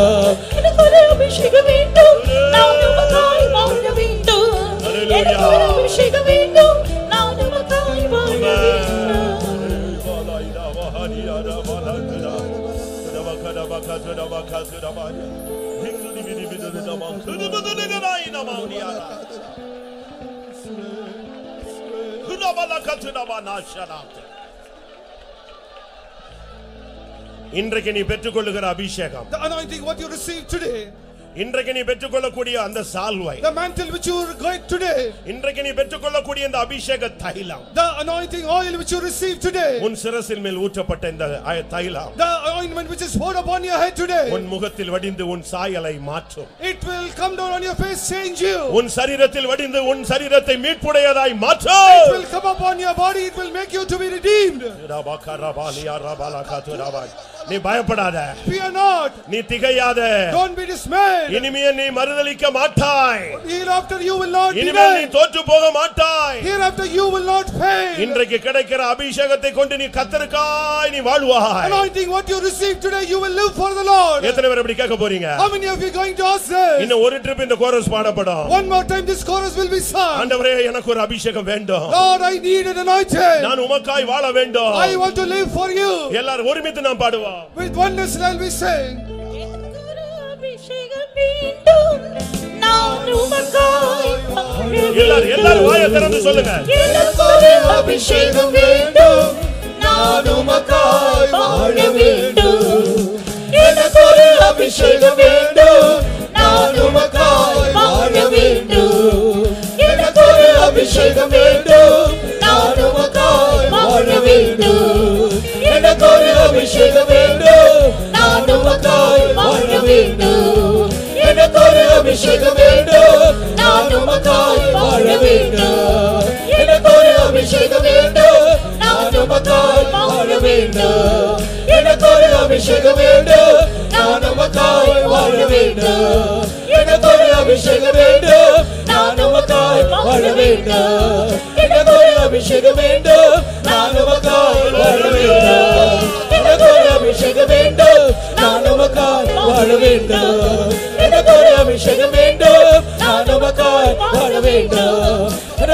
அபிஷேகம் வேண்டும் நான் உமக்காய் வாழ வேண்டும் எனக்கு ஒரு அபிஷேகம் வேண்டும் நான் உமக்காய் வாழ வேண்டும் எனக்கு ஒரு அபிஷேகம் வேண்டும் நான் உமக்காய் வாழ வேண்டும் எனக்கு ஒரு அபிஷேகம் வேண்டும் நான் உமக்காய் வாழ வேண்டும் எனக்கு ஒரு அபிஷேகம் வேண்டும் நான் உமக்காய் வாழ வேண்டும்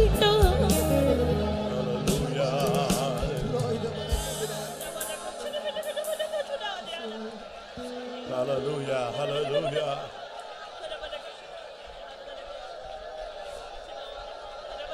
Hallelujah, hallelujah.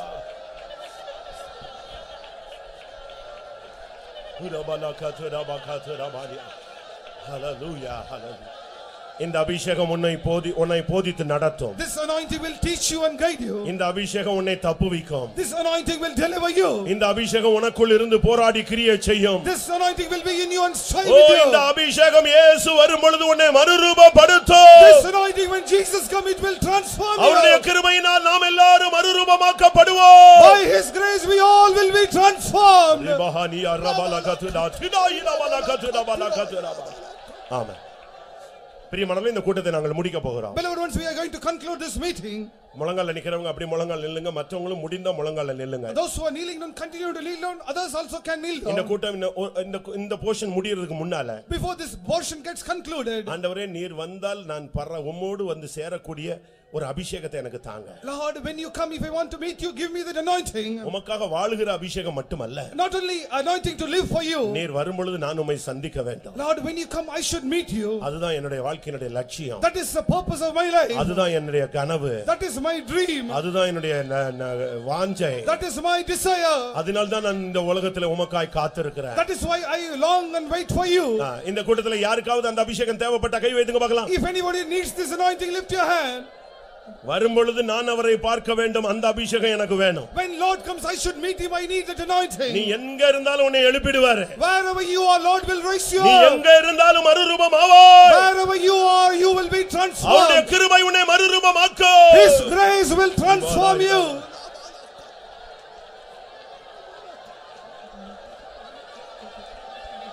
Hallelujah, hallelujah.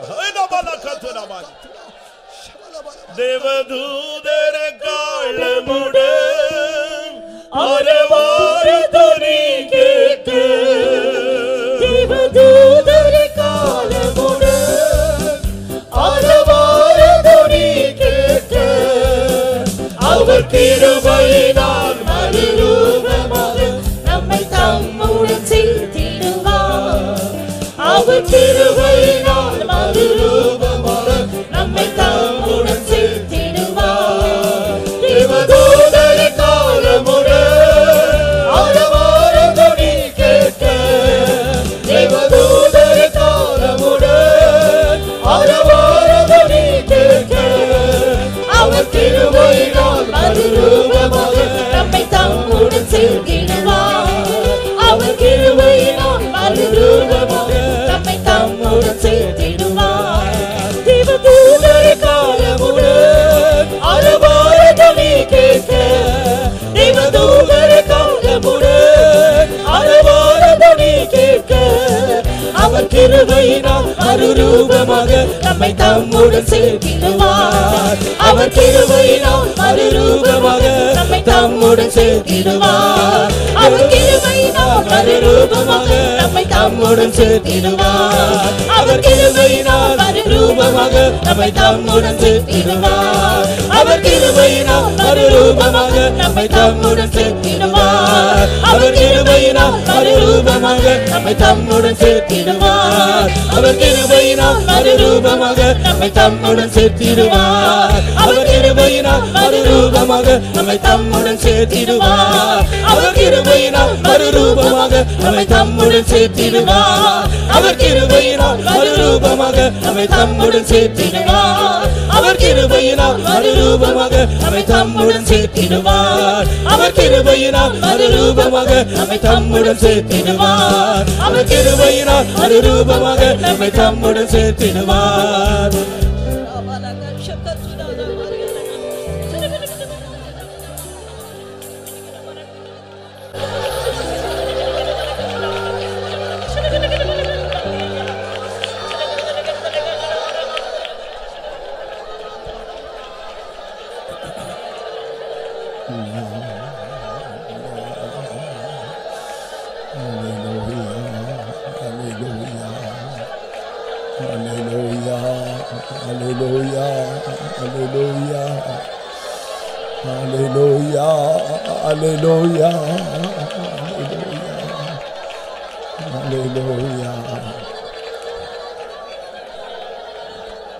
கர்த்ததாமே கிருபையாக இந்த நாட்களில் தொடர்ச்சியாக நம்மோடு கூட பேசிக் கொண்டிருந்த எல்லா சத்தியங்களுக்காக நம் ஆண்டவரை நன்றியோடு கூட நாம் ஸ்தோத்திரிப்போம்.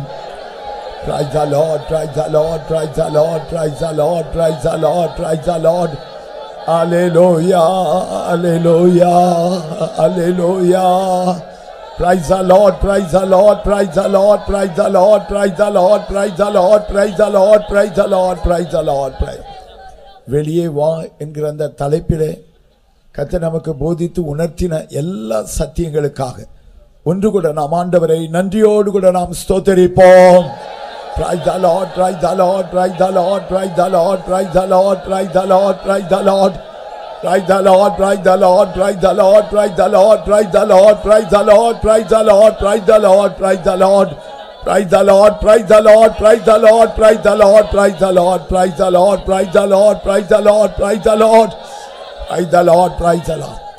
பவுல் மூலமாக பேசப்பட்ட எல்லா சத்தியங்களையும் கேட்கும்படியாய் லீதியாளுடைய இருதயத்தை கர்த்தர் திறந்திருந்தது போல இந்த நாட்களிலேயும் இந்த 4 நாட்களிலேயும் போதிக்கப்பட்டதான விலையேறப்பெற்ற அந்த சத்தியங்களை கேட்கத்தக்கதாக கேட்டு உணரத்தக்கதாக உணர்கிறது மாத்திரமல்ல அந்த சத்தியத்துக்கு நம்மை ஒப்புக் கொடுக்கத்தக்கதாக கர்த்தர் நம்மை இரக்கம் பாராட்டினபடினால் நாம் ஆண்டவரை நன்றியோடு கூட நாம் ஸ்தோத்திரிப்போம். Praise the Lord, praise the Lord, praise the Lord, praise the Lord, praise the Lord, praise the Lord, praise the Lord, praise the Lord, praise the Lord, praise the Lord, praise the Lord, praise the Lord. Hallelujah, hallelujah. மக்கு நன்றி ஆண்டவரே. Praise the Lord, praise the Lord.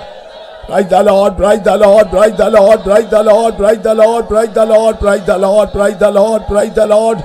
Hallelujah, hallelujah, hallelujah. Praise the Lord, praise the Lord, praise the Lord, praise the Lord, praise the Lord, praise the Lord, praise the Lord. கர்த்ததாமே தம்முடைய வசனங்களை வார்த்தைகளை போதிக்கும்படியாக தம்முடைய தாசனையும் கர்த்ததாமே கிருபையாய் பலப்படுத்தி இருந்தபடியினால் நம் ஆண்டவரை நன்றியோடு கூட நாம் ஸ்தோத்திரிப்போம். Praise the Lord, praise the Lord, praise the Lord, praise the Lord, praise the Lord, praise the Lord. Hallelujah, hallelujah, hallelujah. மக்கு நன்றி ஆண்டவரே, மக்கு ஸ்தோத்திரம். Praise the Lord, praise the Lord, praise the Lord, praise the Lord, praise the Lord. Hallelujah, hallelujah. Praise the Lord, praise the Lord, praise the Lord, praise the Lord, praise the Lord, praise the Lord. ஸ்தோத்திரம் ஆண்டவரே, ஸ்தோத்திரம், ஸ்தோத்திரம், ஸ்தோத்திரம். வெளியே வா என்று சொல்லி 9 காரியங்கள் கர்த்தர் நமக்கு இந்த நாட்களில் போதித்துக் கொண்டிருந்தார். இன்றைக்கு வெளியே வந்த பிற்பாடு நாம் என்ன செய்ய வேண்டும், எப்படிப்பட்டவர்களாக காணப்பட வேண்டும் என்பதை குறித்து கர்த்தர் நம்மோடு கூட பேசி உணர்த்தினாரே. மரித்த லாசரு கல்லறையிலே அவன் வைக்கப்பட்டிருக்கிறான், அழுகி நாற்றம் எடுத்துக் கொண்டிருக்கிறான். கர்த்தர் அவனை பார்த்து வெளியே வா என்று அழைத்த போது வெளியே தேவனுடைய வல்லமையினால் கொண்டு வரப்பட்டவனுடைய திரைச்சீலை நான் சுற்றப்பட்டிருந்த அவனுடைய சரீரம் முழுவதும் கட்டவிழ்க்கப்பட்டு பிற்பாடு அவனுடைய ஜீவன் எப்படிப்பட்டதாக இருந்தது என்று கர்த்தர் நமக்கு பேசி உணர்த்தினாரே. ஆரம்பத்தில் ஆண்டவர் பெத்தானியாவுக்கு வந்திருந்த நாட்களில் ஒரு முறை அவரை தன்னை வீட்டில் ஏற்றுக்கொண்ட மாத்தாளை குறித்து நாம் பார்க்கிறோம். அவருடைய பாதத்தில் அமர்ந்திருந்து அவர் பேசுகிற வசனங்களை கேட்டுக்கொண்டிருந்த மரியாதை குறித்து நாம் பார்க்கிறோம். ஆனால் அங்கே லாசருவை காண முடிகிறதில்லை. அதன் காரணம் என்னவோ நமக்கு தெரியாது. ஆனால் அவன் அங்கே இல்லை. ஆண்டவர் வந்த அந்த நேரத்தில் அவன் அங்கே இல்லை. ஆனால் மரித்தவன் உயிரோடு கூட வந்த பிற்பாடு இப்பொழுது ஆண்டவரோடு கூட அவன் பந்தி இருந்தான் என்று சொல்லி கர்த்தர் நமக்கு உணர்த்தி பேசினாரே. நாம் கூட மரித்த அந்த அனுபவங்களை விட்டு கர்த்தர் நம்மை வெளியே கிருபையாய் கொண்டு வந்த பிற்பாடு நாம் அவரோடு கூட பந்தி இருக்க வேண்டும் என்கிற சத்தியத்தை கர்த்தர் ஒன்று கூட நமக்கு உணர்த்தி தந்தாரே. கர்த்தருடைய பரிசுத்த நாமத்துக்கு மகிமை உண்டாகட்டும். உடைய மாம்சத்துக்கும் இரத்தத்துக்கும் உரியவர்களாய் நான் நீங்களும் காணப்படும் போதுதான் நித்திய ஜீவனால் நாம் நிரப்பப்பட்டவர்களாய் நாம் காணப்படுவோம். அவருடைய வருகையிலேயே நாம் எடுத்துக்கொள்ளப்படக்கூடியதாக இருக்கும். ஆகினால் கர்த்ததாமே அந்த மரித்த அனுபவத்திலிருந்து அந்த கல்லறிலிருந்து வெளியே வந்த நாம் அவரோடு கூட எப்பொழுதும் பந்தி இருக்கிறவர்களாய் காணப்பட கர்த்தர் நமக்கு கிருபை செய்யும்படியாய் ஒப்பு கொடுத்து நாம் கர்த்தரை ஸ்தோத்திரிப்போம். Praise the Lord, praise the Lord, praise the Lord, praise the Lord, praise the Lord, praise the Lord, praise the Lord, praise the Lord, praise the Lord, praise the Lord, praise the Lord, praise the Lord, praise the Lord, praise the Lord, praise the Lord, praise the Lord, praise the Lord, praise the Lord, praise the Lord. மரித்து உயிரோடு கூட எழும்பின நம்முடைய ஆண்டவர் முதலாவது கலிலேயாவுக்கு போனார். அங்கே வரும்படியாக அவருடைய சீஷர்களுக்கும் சொல்லப்பட்டது. கர்த்தருடைய பரிசுத்த நாமத்துக்கு மகிமை உண்டாகட்டும். அதனுடைய அர்த்தம் அது தேவ சித்தம் என்பது. நாம் எப்பொழுதும் தேவனுடைய சித்தத்தின் மத்தியில் நாம் காணப்பட வேண்டும் என்பதை அந்த சத்தியம் நமக்கு உணர்த்துகிறதே. நாமும் கூட நம்முடைய ஜீவியமும் நம்முடைய ஊழியமும் நாம் எப்பொழுதும் அவருடைய சித்தத்தின் மத்தியில் காணப்படத்தக்கதாக அந்த மரணத்தின் அனுபவித்து விட்டு வெளியே கொண்டு வரப்பட்டிருக்கிற நாம் காணப்பட வேண்டும் என்று கர்த்தர் உணர்த்தி பேசினாரே. தேவ சித்தத்தின் மத்தியில் நாம் காணப்பட ஒன்று கூட இந்த வேளையில் நான் நம்மை ஒப்பு கொடுத்து நாம் கர்த்தரை ஸ்தோத்திரிப்போம். Praise the Lord, praise the Lord, praise the Lord, praise the Lord, praise the Lord, praise the Lord, praise the Lord. Hallelujah, hallelujah, hallelujah. Praise the Lord, praise the Lord, praise the Lord, praise the Lord, praise the Lord, praise the Lord. மரணத்திலிருந்து எழுப்பப்பட்ட அந்த சிறுமி அவள் எழுந்த பிற்பாடு ஆண்டவர் அவளுக்கு ஆகாரம் கொடுக்கும்படியாய் கட்டளையிட்டாரே. ஆமாம், நாமும் கூட இந்த மரித்த அனுபவத்திலிருந்து நாம் எழும்பின பிற்பாடு இனி நமக்கு ஆகாரம் கொடுக்கப்பட வேண்டும். கர்த்தருடைய பரிசுத்த நாமத்துக்கு மகிமை உண்டாகட்டும். உபதேச சட்டங்களுக்கு நான் நம்மை ஒப்பு கொடுக்க வேண்டும். சுவிசேஷம் கிருபையாய் நம்மை பாவத்திலிருந்து சாபத்திலிருந்து விடுதலையாக்கும். ஆனால் உபதேசம் கிறிஸ்துவாகவே நம்மை மாற்றிவிடும். ஆகினால் நாமும் கூட உபதேச சட்டங்களுக்கு ஒப்பு கொடுத்து கிறிஸ்துடைய சாயலுக்குரியவர்களாய் நாம் அனுதினமும் வளர வேண்டும்.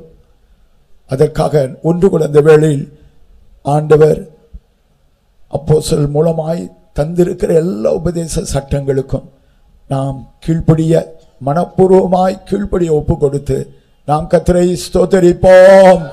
Praise the Lord, praise the Lord, praise the Lord, praise the Lord, praise the Lord, praise the Lord.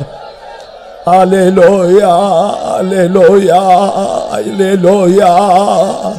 Praise the Lord, praise the Lord, praise the Lord, praise the Lord, praise the Lord, praise the Lord, praise. நாயினூர் விதவியுடைய மகன் உயிரோடு கூட ஆண்டவனை எழுப்பினார். அந்த வாலிபனை எழுப்பினார். எழும்பின அந்த வாலிபனை கர்த்தருடைய தாயிடத்தில் ஒப்புவித்தார் என்று சொல்லி நாம் வாசிக்கிறோமே. கர்த்தர் அதை குறித்தும் இன்றைக்கு நமக்கு உணர்த்தி பேசினாரே. ஆம், நாம் தாயிடத்தில் அந்த மேலான எருசலேம் அந்த தாயிடத்தில் சபையிடத்தில் நாமும் கூட ஒப்பு கொடுக்கப்பட வேண்டும்.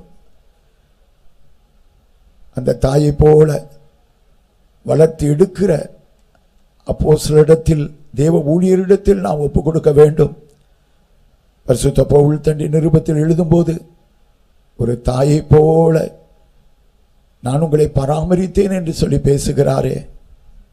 கர்த்தர் இந்த நாட்களில் நம்முடைய தாயிடத்தில் எப்படி மோசே வளர்க்கும்படியாக அவனுடைய தாயினிடத்திலே ஒப்புவிக்கப்பட்டானோ, கர்த்தர் அப்படி கிருபை செய்தாரோ, அதே போல நாமும் கூட கர்த்தருடைய வருகையில் காணப்படும்படியாய் அதற்குரிய விதத்தில் நாம் வளர்த்தெடுக்கப்படும்படியாய் கர்த்தர் தாயை போன்ற ஊழியரிடத்தில் நம்மை ஒப்புவிக்கும்படியாக கர்த்தர் சித்தம் கொண்டிருக்கிறாரே. அதற்காக நம்மை நாம் தாழ்த்தி ஒப்பு கொடுத்து நாம் கர்த்தரை ஸ்தோத்திரிப்போம். Praise the Lord, praise the Lord, praise the Lord, praise the Lord, praise the Lord, praise the Lord, praise the Lord. Hallelujah, hallelujah, hallelujah. Praise the Lord, praise the Lord, praise the Lord, praise the Lord, praise the Lord, praise the Lord, praise the Lord, praise the Lord. Praise the Lord, praise the Lord, praise the Lord, praise the Lord, praise the Lord, praise the Lord, praise the Lord. ஆண்டவர் கூட சொன்னாரே, யாதொருவரின் இடத்தில் வந்து தன்னுடைய தகப்பனையாவது தாயையாவது தன்னுடைய மனைவியாவது பிள்ளைகளையாவது தன்னுடைய சகோதரனையாவது சகோதரியாவது தன்னுடைய ஜீவனையும் கூட வெறுத்து விடாவிட்டால் அவன் எனக்கு சீஷனாய் இருக்க மாட்டான். தன்னுடைய சிலுவை எடுத்துக்கொண்டு என்னை பின்பற்றாதவன் எனக்கு சீஷனாய் இருக்க மாட்டான். தனக்குண்டானவைகள் எல்லாவற்றையும் வெறுத்து விடாவிட்டால் அவனுக்கு சிஷ்யனாய் இருக்க மாட்டான் என்று கர்த்தர் சொன்னாரே, அதே போல பிரதிஷ்டையுள்ள மெல்கிசேதேக்கின் முறைமையின்படியான ஊழியர்களோடு கூட இந்த கடைசி நாட்கள் நாம் ஐக்கியம் வைத்துக் கொள்ள கர்த்தர் நமக்கு கிருபை செய்யும்படியாய் நாம் கர்த்தரை ஸ்தோத்திரிப்போம். Praise the Lord, praise the Lord, praise the Lord, praise the Lord, praise the Lord, praise the Lord, praise the Lord. Hallelujah, hallelujah, hallelujah. Praise the Lord, praise the Lord, praise the Lord, praise the Lord, praise the Lord, praise the Lord. மாத்திரமல்ல, அந்த சோதோமிலிருந்து லோத்தை வெளியே கொண்டு வந்த ஆண்டவர் அவனை பார்த்து, நீ அழியாதபடி மலைக்கு ஓடிப்போ என்று சொன்னாரே, அதே போல நாமும் கூட அழியாதபடி மலைக்கு ஓடி போகத்தக்கதாக அந்த கல்வாரி மலையை நோக்கி நாம் எப்பொழுதும் நோக்கி பார்க்க வேண்டும். அனுதினமும் ஆண்டவர் எனக்காக வேண்டி பட்ட பாடுகள், நொறுக்கப்பட்டாரே, என்னை எவ்வளவாய் நேசித்தார். அந்த கல்வாரியை நோக்கி பார்க்கும்போது, அந்த மலையை நோக்கி பார்க்கும்போது தேவன்பினால் நாம் நிரப்பப்பட்டவர்களாய் ஒன்று கூட அவருக்காக நாம் ஒப்பு கொடுக்கக்கூடியதாக, முற்றிலுமாய் நம்மை தாழ்த்தி அவருடைய சித்தத்துக்கு ஒப்பு கொடுக்கக்கூடியதாக காணப்படுமே. சீனாய் மலைக்கு நாம் போக வேண்டும். ஒரு அபிஷேகத்தை, ஒரு நிறைவை நாம் பெற்றுக்கொள்ள வேண்டும். கர்த்தருடைய வார்த்தைகளை பெற்றுக்கொள்ள வேண்டும். அழியாதபடி இப்படியாக நாம் மலைக்கு ஓடி போக கர்த்தர் நமக்கு கிருபை செய்யும்படியாய் நாம் கர்த்தரை ஸ்தோத்திரிப்போம். Praise the Lord, praise the Lord, praise the Lord, praise the Lord, praise the Lord, praise the Lord, praise the Lord. Hallelujah, hallelujah, hallelujah, hallelujah. Amen Lord, சோத்திரம். ஆபிரகாமை அவனுடைய கூடாரத்தை விட்டு வெளியே கொண்டு வந்த ஆண்டவர் விசுவாசத்தில் சற்று தளர்ந்து போயிருந்த அவனை விசுவாசத்தில் ஒன்று கூட பலப்படுத்தும்படியாய் வானத்தை நீ அண்ணாந்து நோக்கி பார். ஆபிரகாம் வானத்தை அண்ணாந்து நோக்கி பார்த்தான். இதோ இந்த நட்சத்திரங்களை உன்னால் என்ன கூடுமானால் என்ன, உன்னுடைய சந்ததி இவ்வண்ணமாக இருக்கும் என்று கர்த்தர் அவனுக்கு வாக்கு பண்ணினாரே. பிற்பாடு தொடர்ந்து நாம் ஆபிரகாமை குறித்து வாசிக்கும் போது ரோமரில் கூட பரிசுத்த பவுல் எழுதுகிறாரே, அவன் விசுவாசத்தில் பலவீனமாக இருக்கவில்லை என்பதை மாத்திரமல்ல, அவன் விசுவாசத்தில் வல்லவனானான் என்று எழுதுகிறாரே. அதே போல விசுவாசத்தில் ஒருவேளை நாம் தடுமாறுகிறவர்களாய் இருந்தாலும் கூட கர்த்தர் இந்த கூட்டங்களில் மூலமாய் கரம் பிடித்து நம்மை வெளியே கொண்டு வந்திருக்கிறார். இனி நாம் விசுவாசத்தில் பலவீனராய் இருக்கக்கூடாது. விசுவாசத்தில் நாம் ஒவ்வொருவரும் வல்லவர்களாய் காணப்படும்படியாய் ஒன்று கூட நான் நம்மை ஒப்பு கொடுத்து கர்த்தரை நாம் ஸ்தோத்திரிப்போம். Praise the Lord, praise the Lord, praise the Lord, praise the Lord, praise the Lord, praise the Lord, praise the Lord, praise the Lord, praise the Lord, praise the Lord, praise the Lord, praise the Lord, praise the Lord, praise the Lord, praise the Lord, praise the Lord. கெபியில் இருந்ததான எலியா தீர்க்கதரிசியை ஆண்டவர் வெளியே வரும்படியாக செய்து தனக்கு முன்பாக நிற்கும்படியாக செய்தது மாத்திரமல்ல, எலியாவுக்கு கர்த்தர் திரும்பவும் ஆண்டவனுக்கு ஒரு ஊழியத்தை தந்தார், அபிஷேகத்தை தந்தார். கர்த்தர் தமிழமாய் ஆண்டவர் எடுத்துக்கொண்டாரே. அதே போல நாமும் கூட கெபிகளில் காணப்படுகிற ஒரு ஜீவித்துக்குரியவர்களாக நாம் இருந்திருந்தாலும் கூட கர்த்தர் கிருபையாய் இந்த நாட்களில் நம்மோடு கூட பேசி அந்த கெபியை விட்டு வெளியே கொண்டு வந்து அவருக்கு முன்பாக நிறுத்தி இருக்கிறது மாத்திரமல்ல, கர்த்தர் தாமே இந்த கூட்டங்களின் மூலமாய் கர்த்தர் நமக்கு தந்ததான ஊழியங்களுக்காக நாம் கர்த்தரை நன்றியோடு கூட நாம் ஸ்தோத்திரிப்போம். Praise the Lord, praise the Lord, praise the Lord, praise the Lord, praise the Lord, praise the Lord, praise the Lord, praise the Lord, praise the Lord, praise the Lord, praise the Lord, praise the Lord, praise the Lord, praise the Lord, praise the Lord, praise the Lord, praise the Lord, praise the Lord, praise the Lord. அது மாத்திரமல்ல, கர்த்தர் ஒரு சால்வை போர்வையும் கூட ஆண்டவர் தந்தாரே, ஒரு அபிஷேகத்தை தந்தாரே. அந்த அபிஷேகத்தின் மூலமாக அந்த அபிஷேகம் அனுதினம் நம்மை வழிநடத்துகிற அபிஷேகமாக இருந்தது மாத்திரமல்ல, அடை வரைக்கு நம்மை எடுத்துக்கொள்ளக்கூடிய ஒரு அபிஷேகமாக இருக்கிறபடினால் நம் ஆண்டவரை நன்றியோடு கூட நாம் ஸ்தோத்திரிப்போம். Praise the Lord, praise the Lord, praise the Lord, praise the Lord, praise the Lord, praise the Lord, praise the Lord, praise the Lord, praise the Lord, praise the Lord, praise the Lord, praise the Lord, praise the Lord, praise the Lord. அந்த சால்வையை முறுக்கி அதே யோர்தானின் திரளாய் தண்ணீர் ஓடிக்கொண்டிருக்கிற யோர்தானிலே அடித்த போது அது இரண்டாய் பிளந்ததே. அதே போல கர்த்தர் இந்த நாட்கள் நமக்கு தந்திருக்கிற அந்த அபிஷேகம் நம்முடைய பிரச்சனைகள் போராட்டங்கள் எதுவாக இருந்தாலும் அவைகளை இரண்டாய் பிளக்கத்தக்கதாக எல்லா சத்துருடைய வல்லமைகளை நிர்மூலமாக்கத்தக்கதான ஒரு அபிஷேகத்தை கர்த்தர் நமக்கு கட்டளையிட்டு இருக்கிறபடியினால் நம் ஆண்டவரை ஸ்தோத்திரிப்போம். Praise the Lord, praise the Lord, praise the Lord, praise the Lord, praise the Lord, praise the Lord, praise the Lord, praise the Lord. Praise the Lord, praise the Lord, praise the Lord, praise the Lord, praise the Lord, praise the Lord, praise the Lord, praise the Lord, praise the Lord, praise the Lord, praise the Lord. Hallelujah, hallelujah, hallelujah. இந்த கூட்டங்களுக்கு கடந்து வந்த ஒவ்வொருவரையும் ஆவிக்குரிய பிரகாரமும் சரீர பிரகாரமும் கர்த்தர் இந்த நாட்களில் ஆசீர்வதித்துக் கொண்டிருந்தபடியால் நாம் கர்த்தரை ஸ்தோத்திரிப்போம். Praise the Lord, praise the Lord, praise the Lord, praise the Lord, praise the Lord, praise the Lord, praise the Lord. அன்பான கர்த்தாவே, உம்முடைய கிருபைகள், உம்முடைய இரக்கங்கள், உம்முடைய எல்லா தயவுகளுக்காக நாங்கள் உம்மை நன்றியோடு கூட ஸ்தோத்திரிக்கிறோம் ஆண்டவரே. கர்த்தர் கிருபையாய் இந்த நாட்களில் எங்களுக்காக வேண்டி கர்த்தாவே எங்களுடைய ஆத்துமாவை நேசித்தவராய் உமக்குள்ளே இந்த கடைசி நாட்களில் நாங்கள் வளரவும் பலப்படவும் ஒன்று கூட உமக்குள்ளாக ஊன்ற கட்டப்படவும் மனதுள்ளவராய் இந்த கூட்டங்களை நீர் ஆயத்தப்படி தந்தீரே. உமக்கு நன்றியோடு ஸ்தோத்திரம் ஆண்டவரே. ஆரம்ப நாளிலிருந்து கடைசி வரை கர்த்தருடைய கிருபையிலே இரக்கமுள்ள தயவுள்ள கரம் தாங்கி வழி நடத்தினதே. உமக்கு நன்றியோடு ஸ்தோத்திரம் ஆண்டவரே, நன்றியோடு ஸ்தோத்திரம் ஆண்டவரே. தேவனுடைய வார்த்தைகளை கேட்ட ஒவ்வொருவரையும் கர்த்தர் நீர் உயிர்ப்பித்தபடினால் ஆவிக்குரிய பிரகாரமும் சரீர பிரகாரமும் கர்த்தர் கிருபையாய் உயிர்ப்பித்தபடியினால் உமக்கு நன்றியோட ஸ்தோத்திரம் ஆண்டவரே. கர்த்தாவே, எந்தெந்த காரியங்களை விட்டு வெளியே கர்த்தர் அவளை கொண்டு வந்திருக்கிறீரோ இனி திரும்ப அந்த காரியங்கள் ஒன்றும் ஆண்டவரே ஒருவருக்குள்ளும் அது கடந்து வந்து அவளை சேதப்படுத்தாதபடிக்கு கர்த்தாவே கேட்ட ஆலோசனையின்படி புத்திமதிகளின்படி காணப்பட தங்களை ஒப்பு கொடுக்கவும் கர்த்தர் நீர் கிருபை செய்திருக்கிறீர். கர்த்தர் தந்திருக்கிற இந்த அபிஷேகம் ஒரு வல்லமையான ஆண்டவரே எலியாவுடைய கரத்தில் உண்டாயிருந்த அந்த சால்வையை போல ஆண்டவரே எல்லா விதமான பிரச்சனைகளையும் போராட்டங்களையும் மேற்கொள்ளத்தக்கதாய் அந்த யோர்தானை இரண்டாய் பிளக்கத்தக்கதாய் நம்முடைய பிள்ளைகளுக்கு வரும் நாளில் காணப்படுகிறது. மாத்திரமல்ல, ஒவ்வொரு நாளும் உடைய திவ்ய சுபாவத்தில் சாயலில் வளர்ந்து ஆண்டவரே உம்முடைய வருகையின் நாளில் அந்த எக்கால சத்தத்தை கேட்கும் போது மறுரூபமாக்கப்பட்டவர்களாய் உம்மோடு கூட என்றென்றைக்கும் அவர்கள் வாசம் பண்ணும்படியாய் மத்திய ஆகாசத்தில் எடுத்துக்கொள்ள போகிற அந்த காரியங்களில் மட்டும் இந்த வல்லமையான அபிஷேகம் ஒவ்வொருவரையும் தாங்க போகிறபடியினால் உமக்கு நன்றியோட ஸ்தோத்திரம் ஆண்டவரே, நன்றியோட ஸ்தோத்திரம். நம்முடைய வார்த்தைகளை பேசி நம்முடைய மகனையும் கர்த்தர் நீர் பலப்படுத்தி இருந்தீரே, உமக்கு நன்றியோட ஸ்தோத்திரம் ஆண்டவரே. இது சுற்றுப்புறத்தில் உள்ள யாவரும் ஆண்டவரே எங்களோடு கூட சேர்ந்து நிற்கவும் கிருபை செய்தீரே. அவர்களை அவருடைய குடும்பங்களை கர்த்தர் ஆசீர்வதியும் ஆண்டவரே. கிருபையுள்ள தயவுள்ள கரத்தில் எங்களை முழுமையாய் தாழ்த்தி ஒப்படைக்கிறோம் ஆண்டவரே. எல்லாமுடைய கிருபை, எல்லாமுடைய இரக்கம், எல்லாமுடைய தயவு, எல்லா துதிகன மகிமைக்கு நீர் ஒருவரே பாத்திரர் ஆண்டவரே. எங்களை தாழ்த்தி ஜனத்தை யாவரையும் உடைய கிருபையில தயவுள்ள கரத்தில் தாழ்த்தி ஒப்படைக்கிறோம். திரும்பி போகிற இந்த பிரயாணத்திலேயும் உடைய பிள்ளைகள் யாவரோடும் கூட கிருபை உண்டாயிருப்பதாக இயேசு கிறிஸ்துவின் இனிய நாமத்தில் கெஞ்சி மன்றாடி கேட்கிறோம் எங்களுடைய நல்ல பிதாவே.